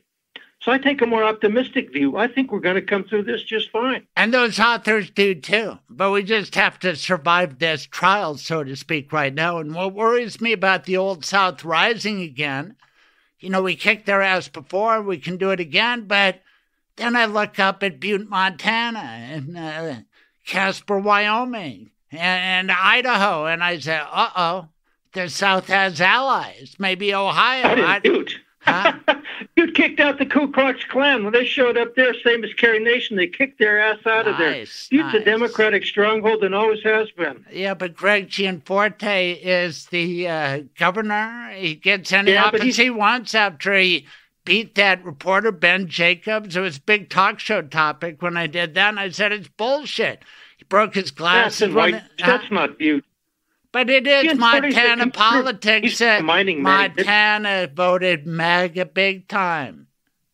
Of course, yeah, but not Butte. Neither did Missoula. Okay, I don't know Butte, and I know Missoula is a liberal sanctuary, but I'm talking Montana. I'm talking Anaconda or wherever they do the mines. Those people out there, and Bobertville in Colorado, you are more in touch with that. Well, what's going on with these people? Why are they digging MAGA? I don't understand it either. That's beyond me. The best part about Montana is the fishing rights. Let me suggest this. We know this about the Old South. They didn't want black people. They wanted white Christianity to dominate, right, in their way of doing things. So is that what's going on in Idaho? It seems there are a lot of white supremacists, and a lot of people just reluctant to change. They see their country changing, and it just gets down to bigotry in a lot of ways. Don't you think? Well, sadly, that's what Ellenberg died for on the cross of bigotry in Colorado. We're sad to say it. And Northern Idaho has always been an Aryan Nations group. We knew that. There are pockets of it. Right. Even Montana, I think the John Birch Society was strong in Missoula at one time in the 50s. But it evolves. What we're doing is a natural, I think the Scottish government calls it devolution. Have we devolved so that our culture is now embracing ignorance as a civic virtue, where we substitute stupidity for science? I don't think so. I think historically we go through these peaks and valleys. We've gone through the great, emancipation. But I agree with you, the Old South should be ashamed. You want the South to rise again? I don't. Look at the flags they embrace of Nazism and Confederacy. The flags of losers. Are you out of your mind? We want to stamp out that form of bigotry. That's why we had Eisenhower, among the greatest Republicans out there. Look what he did. He was fighting fascism. He was fighting for democracy. That's kind of what Spencer Tracy was trying to promote in Judgment at Nuremberg. Let's get back to basic human values that our Constitution guarantees for everybody, not just simply certain, classes of people. And thanks for bringing up Lauren Boebert, that poor woman. Got to admire her for like Maslow's self-actualization. She peaked. She's fought through struggles. She's got her GED, and God knows it was probably challenging with the low light at Buell Theater to read that fine print in the program where it says, don't vape and don't record. Her lips were probably real tired by that point. She couldn't get to it. So let's, get some understanding. She was just busting out to have a good time on the town. And, I'm sorry it went that way for her. We appreciate her investing in Denver. Frankly, keep Denver green, Lauren, bring money. Some people talk about Denver in decay. It sure was that night. And as a trial lawyer, all the questions that leapt to mind. Already the Daily Mail has identified her boyfriend, her date as a guy, I think Quinn Gallagher, a divorced guy who owns a bar in Aspen. Good luck with that. I think it's called Hooch or something like that. Anyway, she was dressed like she was going to Glendale instead of Denver. And then I just wondered where they dined in Denver before they got there. What was in that glass that he took with him with the straw in it?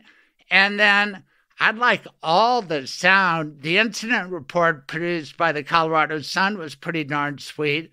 And then did you see when they were going out toward 14th Street? She did a little twirl as she held the guy's hand. She was proud of the encounter, apparently. I would have been mortified. Holy cow, I'm going to be on the news now. But she was dancing like My Fair Lady. And then the Denver Post this morning had an editorial interviewing the pregnant woman in front of her who said, I asked her nicely. And then they offered to buy her a drink to make up for it. She said, I'm pregnant. And then when asked, I mean, they're great pro-life people, right? But what was she vaping, Rich Kaudy? What would be the substance that would be so important to do it right there at the seat? Is that just nicotine? I don't know. She's going to be a single mom. You know, she's out there probably grieving the death of her divorce, thinking about her children, and just out there probably trying to get some emotional support by seeing something here. What else could she have been doing, Craig, other than grieving the loss of her marriage? I know. And then, thank God it was a warm night because she was not fully dressed. And nobody really knew who she was.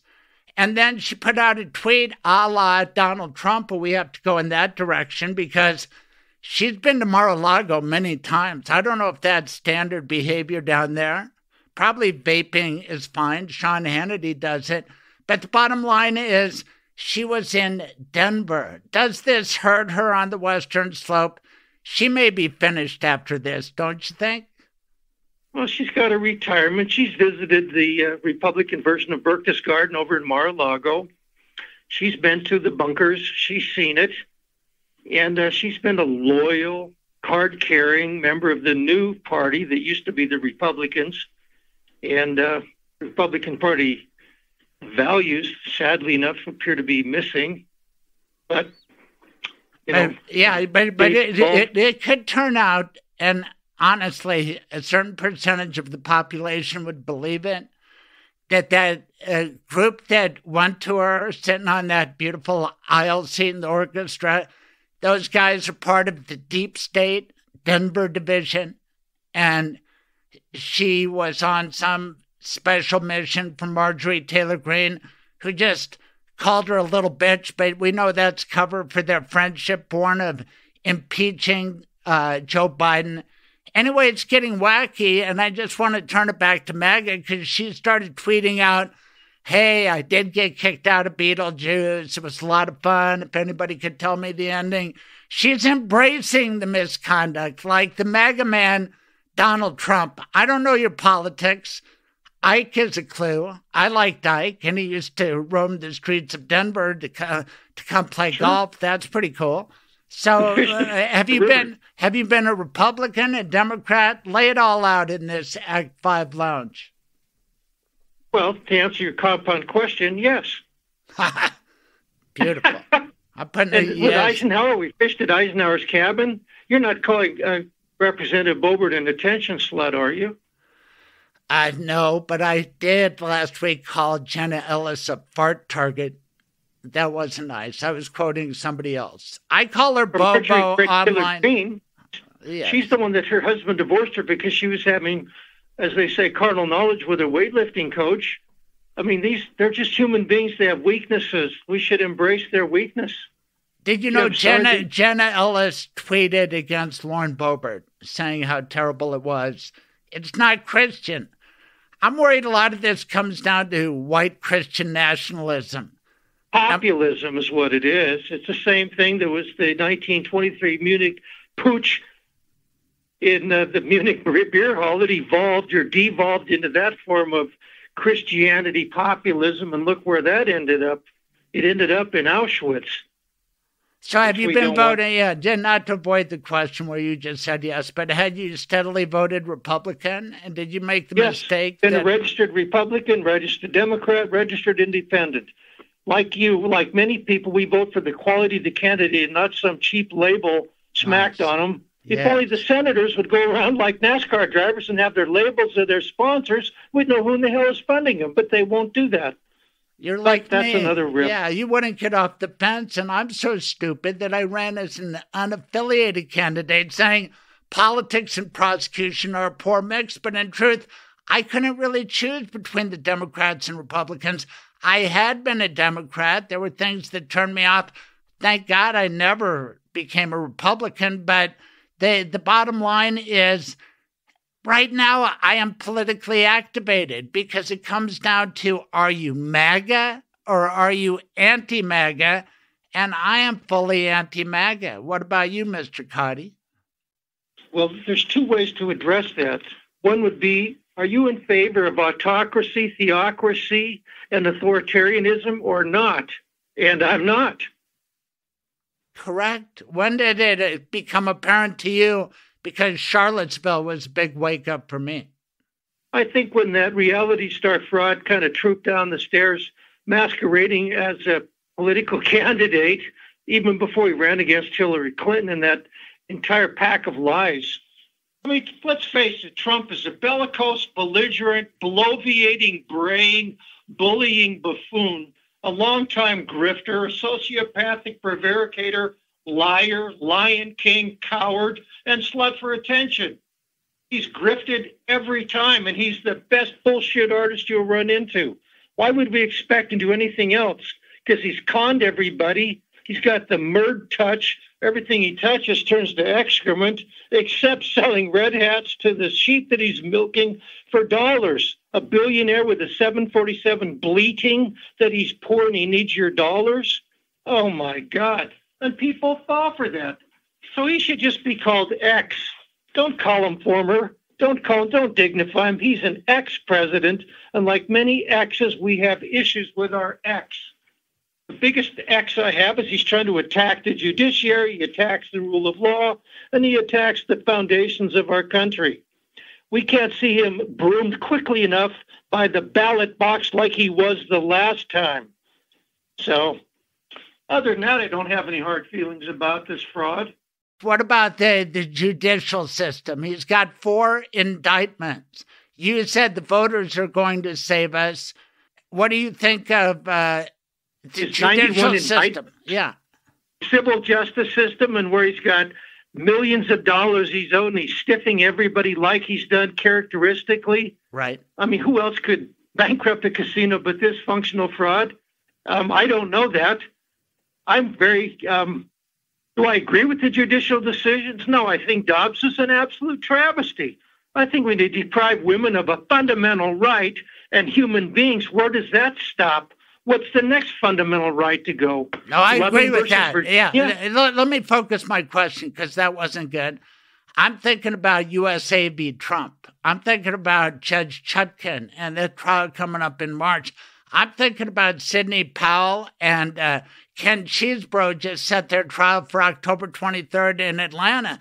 The jury system will be on display. There is also that civil case that Tish James is bringing in New York based on fraud. So exactly. I'm just thinking that before the voters get to him, I'd like to see him peppered about the head and the body with legitimate blows based on what he did, and some judicial accountability would be nice so that he gets pounded in the next election.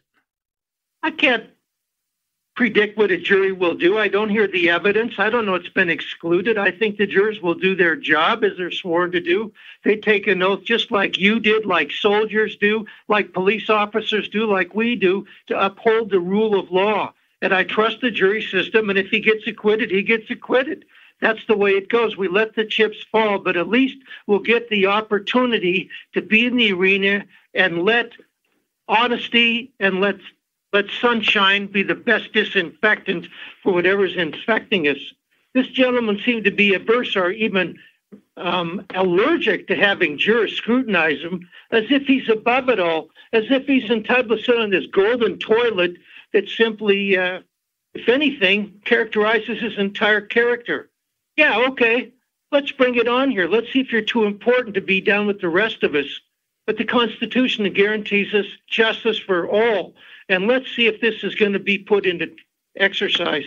And then if he survives that, let the jurors vote for it on their ballots. Then we can take our ballot. Keep in mind the chaos he created during his 4 years of chaos when he simply wanted to disrupt the entire system. when he wanted to get rid of the mail system. He wanted to do all he can to clamp down on people voting. That's because he didn't have the fix in. That's why he's so peeved about it. And look at all of the disruptive materials he pulled when he was the president. It's just astonishing. Right, but he'll do more. Now he's a fugitive, Rich, and that's just what I want you to contemplate, because you are a serious litigator. You're used to getting those email alerts. Oh, my God, they filed a motion for this. They want what? I have to respond by when? But wouldn't you love to get him under oath, Craig? Wouldn't you love just an hour with this clown under oath? I know, but that's what I'm getting at is how will a judge deal with this guy? Because he'll never willingly go under oath. He told Hugh Hewitt, yeah, I'll testify. They'll fight with every motion. Already he's threatening the prosecutor. He's threatening the judge. I wrote a column that they need to hold their fire, write them all down, charge them eventually with that shit too, but keep your eyes on getting this done. But I'm not the final authority. This guy's going to try to wreck the rule of law in America and wreck the judicial process of USA v. Trump and Georgia v. Trump just as surely as I'm talking to you. Smarter people than you and I are in control of this. And I look at Jack Smith and Judge Letitia James and all the judges. They've got the intellectual quotient and the caloric energy and the staff behind them. We've got 250 years of tradition. One mountebank like this is not going to tear us down. He can do his best, but as Patrick Henry would, intone, we're going to go after him. Oh, and that's boy. not his Okay, now, did you just insult us as Act 5 attorneys? We're over the hill, or we never had that fastball? Or the point I hope you're making is, hey, it's not Rich Kaudy law, Craig Silverman law. We're talking about the biggest, most well-staffed, talented law firm in the world when you're talking about DOJ and the resources available to Jack Smith. Fonnie Willis is smart, Tish James too, and they have huge resources and staff. I'm hoping that's what you meant. Well, if I came through clumsy, it just shows my lack of training. And I'm not an erudite person. I'm not eloquent except when I got my mouth shut. But I think there's some huge brains out there, a lot smarter people out there than he's equipped with. He's an incoherent boob anyway. He can't even put together a simple sentence without meandering, like the dance of the mayfly. Logic has left his mind. Truth will never escape his lips. But the Department of Justice and others in other state governments are very, very bright people. We have very bright special prosecutors in the civil arena. They're going to put that firepower. He's going to be running for cover. He doesn't have Roy Cohn or his other henchmen to support him anymore. Yes, he does. He has Roy Cohn types. I just don't think it'll work for him anymore. Not anymore. Roy Cohn had an ignominious end, disbarred. So it falls apart at the end. I hope so. Do you know at the end of our country is much stronger than one self-proclaimed billionaire in tax fraud, according to Letitia James. I just have some unbelievable confidence in the strength and integrity of our judicial system. Every time you run into a judge, thank them, shake their hand, and say, God knows the work they do and the jurors they do, that they don't get rewarded enough. And I'm only saying that for pandering, of course. But all I'm saying is when you did into my former law partner, Cajardo Lindsay, African-American, inner city ghetto from Cincinnati. He's now a district court judge at Arapahoe County's bench, and he faces this all the time. So that's what we have to cope with. He's a highly skilled person in his own right. But I don't need to get into that because he was captain of his football team at Miami of Ohio. And he worked for the NFL. I don't need to praise Cajardo, but I know these Judge Lindsay, as he's now known, these guys, these ladies of the bench and men, they work tirelessly. And they get second-guessed every decision they get. They're going to be angering one side or the other. Of course I'm irritated. Of course I lose my sense of decisions. But the integrity of the judicial bench in this state, I think, is unparalleled nearly anywhere else. Well, we're going to find out because two of the biggest cases are pending here. Eric Coomer versus Donald Trump, Randy Corcoran, Ken U.S. Salem, Michelle Malkin, Rudy Giuliani. That is pending, but even bigger is the declaratory judgment And I want to talk to you about that because you've done more of those than I ever would think of doing. A declaratory judgment, Anderson v. Griswold, Norma Anderson and 5 other plaintiffs suing Jenna Griswold, saying the 14th Amendment, Clause 3 says this guy can't run. He's an insurrectionist, and he doesn't even have to be an insurrectionist. Who decided the case? Who's the judge? You know, I heard the name. It's just somebody like Mason, or I didn't even know if it was a man or a woman. Is it Denver? Well, they're trying to remove it, or they're not. But the bottom line... No, Brimmer won't let him do it because Jenna Griswold won't agree to remove it. He denied that motion. I just wonder what state court... Did you know Phil Brimmer? Yeah, Phil Brimmer was my deputy when I was a chief. You're right. It went back to Denver District Court. I don't know, but it's going to be big, and it could move fast, right? A declaratory judgment. There's no jury trial. 7, we get it. You cast a judicial declaration, but if either side asks for a jury, you get an advisory jury. You do. I've got one of those right now in federal court. Love to do that. I want my advisory jury to hear all that stuff. So I hope somebody has the good sense to say we want 6 to 7 tried and true jurors sitting in on it to advise the court. That's interesting. Send me a link. I'll put that in the show notes. But I do have to come back to the one time you bragged during this whole interview. You're so humble. Do you know when it was? I got a lot to be humble about, Craig. Do you know when it was you bragged, and I need the details? When I was an editor of the Montana Kaiman. It was close to that, yeah, when you won that AP Writing Award. What was it for? That was 1977 from the Montana AP on my article called Magnetohydrodynamics. What is that? I'm glad you asked. It's how to generate electricity using magnets. Came out of Butte, Montana, Montana Energy Research and Development Institute, founded by Jerry Plunkett from the University of Denver. But anyway, that's long ago. What was it about the article that caught everybody's attention? I think the subject and predicates matched. Ha! I bring it up because my boss, the Grand Poobah at the Colorado Sun, Larry Ryckman, is the other guest on this episode 170, and he worked for the AP for decades. So this is sort of an Associated Press-related show. Well, Hugh Van Swearingen was the AP chief up in Montana when I was up there, and this was 76 through 78 that I reported. And there's real culture in the AP. You guys give me the facts. There's a certain way to identify AP types, and it's good quality. Give us the facts. We'll report them, right? Well, we only hope that now. Instead, we strayed to the New York Times style of writing, which I find despicable. It's the little Jimmy and little Janie. Well, little Jimmy got this and little Janie got that. Get to the freaking point. I have to read 5 paragraphs down to know who, what, when, where, why. Get to the point, summarize it, and then talk about little Jimmy, little Jenny, but don't stray. And that's what I liked about the AP. They get to the point. Anyway, that's my rant on journalism. Oh, boy, that's why it's perfect pairing you and Larry Ryckman. I can't thank you enough for your time, Rich Kaudy. I hope you had as much fun as I did. We opened up the Act 5 Attorney's Inner Sanctum of Craig's Lawyers Lounge. And Tom Overton helped make it happen. You know, he told me you would be great in the lounge, and boy, was he right. He's pretty smart, isn't he? Yeah, Tom succeeded me as the chapter president now. Tommy's a hard worker. And when I used to do journalism, I'd end my story with the guy saying, hey, don't quote me. Yeah, I understand that. Just my final question is, don't you think attorneys have a special obligation right now to speak out? Yes.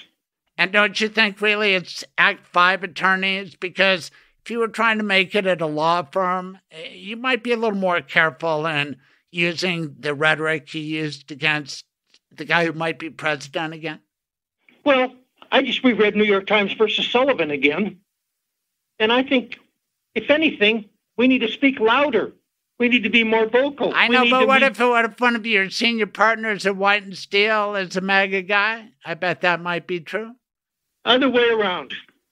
None of them are MAGA? Well, I haven't been at White and Steel. Nobody in the insurance defense world that you were so proud supports MAGA. Don't some people put corporate profits ahead of things like I don't know, democracy. Some do. Yeah. So and some do. Right, and some prosecutors do. Community. I don't speak for everybody. No, we don't have one bullhorn. I don't Same either. with the CTOA. There's some minority members that are highly conservative too. And I'm just saying, if you're picking a jury in Jeffco, and you just did, and somebody might look you up and say, "Oh my God, Rich Kaudy, episode 170. I'm MAGA. I don't like this guy." And the last thing you want to do is jeopardize the ability of your client to do well. Do you see what I'm saying? There just are some people in the corporate world, or just to pay their mortgage and not make waves, they have to stay away from talking about this. That's why I think it's important that people like you and I at our stage of life, and maybe we would have always done it, but I feel a little more free to do it now. I don't know about you. They want to muzzle us. Let's face it, we all agree with Henry David Thoreau. That government is best which governs least, but we don't have that luxury right now because we all don't have the same set of shared values we once did. I agree, and let's for the record say that even though you tried to make yourself younger than me by graduating in 82 instead of 81, but you took that time, 3 years, writing and winning awards, so you're a little older than me. It sounds that way. I'm an angry old man, with a cane at the rocking chair. But I was born in my favorite year, 1954. Well, then the year that followed. And we got to know each other, I think, on the basketball court, Lawyers League. I mean, we didn't know each other well because I tended to depersonalize. Well, you were Mr. Elbows and Mr. Hips and Mr. Knees, as I recall. And you were never subtle about making note that when somebody else elbowed you, you'd call that to our attention. Well, you had a big goon on your team, isn't he? Where's he at? Wheeler Trigg now, or who was that guy? Mike O'Donnell's one of the finest lawyers I've ever met, in a great tradition. He was president of the American College of Trial Lawyers. He's a member of the American Board of Trial Advocacy, Federation of Insurance and Corporate Counsel, Notre Dame graduate, fast server. He won the Denver Fast Serve contest. Mike has got incredible skills. But in tennis, right, but in basketball, how big is that guy? You're saying that I was doing stuff? Explain what that guy was doing to me. Well, Mike was 6'6", and from Notre Dame, you knew he was angelic, and he spends most of his time washing the feet of the poor and the homeless. And when he wasn't doing that and setting the cornerstone for the Church of the Little Sisters of the Poor, he was fending off your elbows going down the lane for the Lawyers League. Okay, it sounds to me like he will listen to this podcast and maybe come on to speak up for himself. If he can. Mike is, like I said, the top, head and shoulders, the most ethical integrity guy I've ever run into. You never find him being the flamenco dancer. Mike is humble, and he's a gifted man, great writer, incredible in front of a jury, as you would well, if he did criminal, you'd run into him. But Mike is a talented, gifted man. Can't say enough about him. What about that elbow he planted in my temple that one time? Do you remember that? You earned it, and actually you invited it, as I remember. Maybe. Anyway, I have an endless list of people, and he's probably in his 5th decade, so he could come in the Act 5's inner sanctum of Craig's Lawyers Lounge. This has been special for me, Rich Kaudy. I hope you liked your first podcast. I sure did. Well, thank you for being gentle with me. Just like on the basketball court. Yeah, Mr. Elbow himself. But that's fine. We give as good as we get. Like in trial, evidence is tested as it arises. Absolutely. You've tested me thoroughly, but you've stimulated my mind. And I like that Montana stuff. And I'm going to get my oldest boy to listen, because how many times do you talk about Marcus Daly on a podcast in Colorado, huh? Even worse, have him look up Leslie Fiedler, Columbia University professor, taught at the University of Montana. He wrote the seminal article called The Montana Face. And tell him you talk with a guy that's got the Montana face. You go, what? Yeah, well, it's a face suited chiefly for looking into the wind. Holy cow. This is good stuff. Until next time, Rich Kaudy, I can't thank you enough. Take care. Thanks, Greg. See you later. Bye-bye. Michael, of course, is a great sponsor of my show, but more than that, he's my lawyer, my end-of-life planning lawyer, and I've got 2 dogs. What about you? I have 2 dogs right now as well. And not only do you love your dogs at home with your kids and your wife, but you get involved with dog issues in your law practice. Tell everybody about that. So I will write pet trusts, which is you can earmark money to take care of your pets. A lot of people, they've got their dogs and they love their dogs. But then if somebody were to, if you were to pass away, who's going to take your dogs? Who would love your dogs as much as you do? I don't know that anybody would love your dogs as much as you do. But I grew up with dogs. And so if I were to pass away, then my parents or my siblings could take the dogs.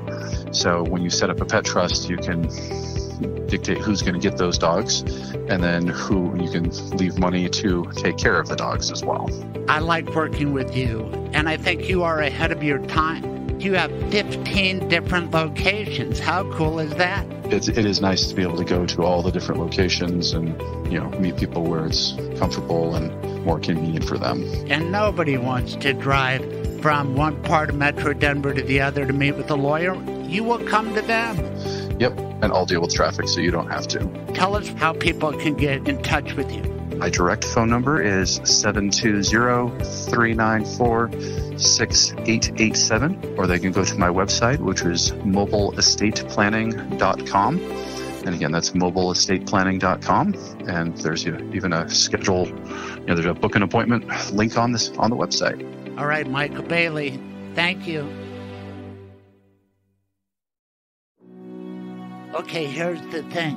You've been hurt. Maybe, God forbid, someone's been killed. You don't know what to do. If it happened in Colorado, please get a hold of me.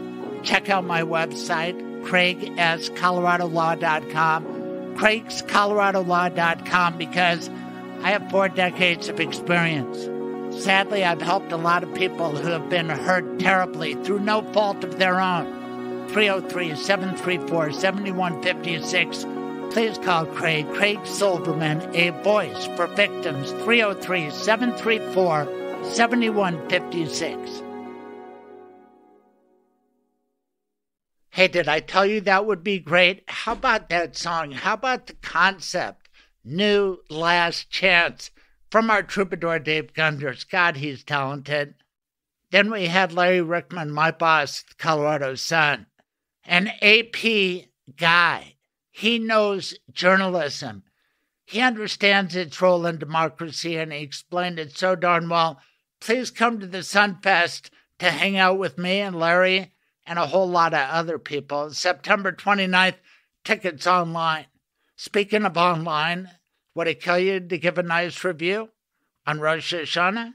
5 stars on Apple would be nice. Or just give a like on YouTube. We don't do any video because I'm not dressed up right now. I got clothes on. I'm going to get dressed tomorrow for sure, okay?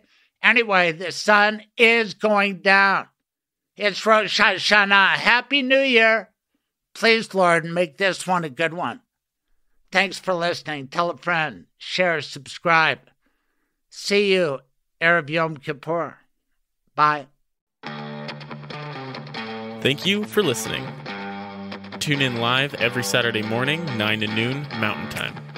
Visit theCraigSilvermanShow.com for the podcast, blog, and more. Be sure to subscribe on all major podcasting platforms to be updated when new episodes are available. This has been The Craig Silverman Show.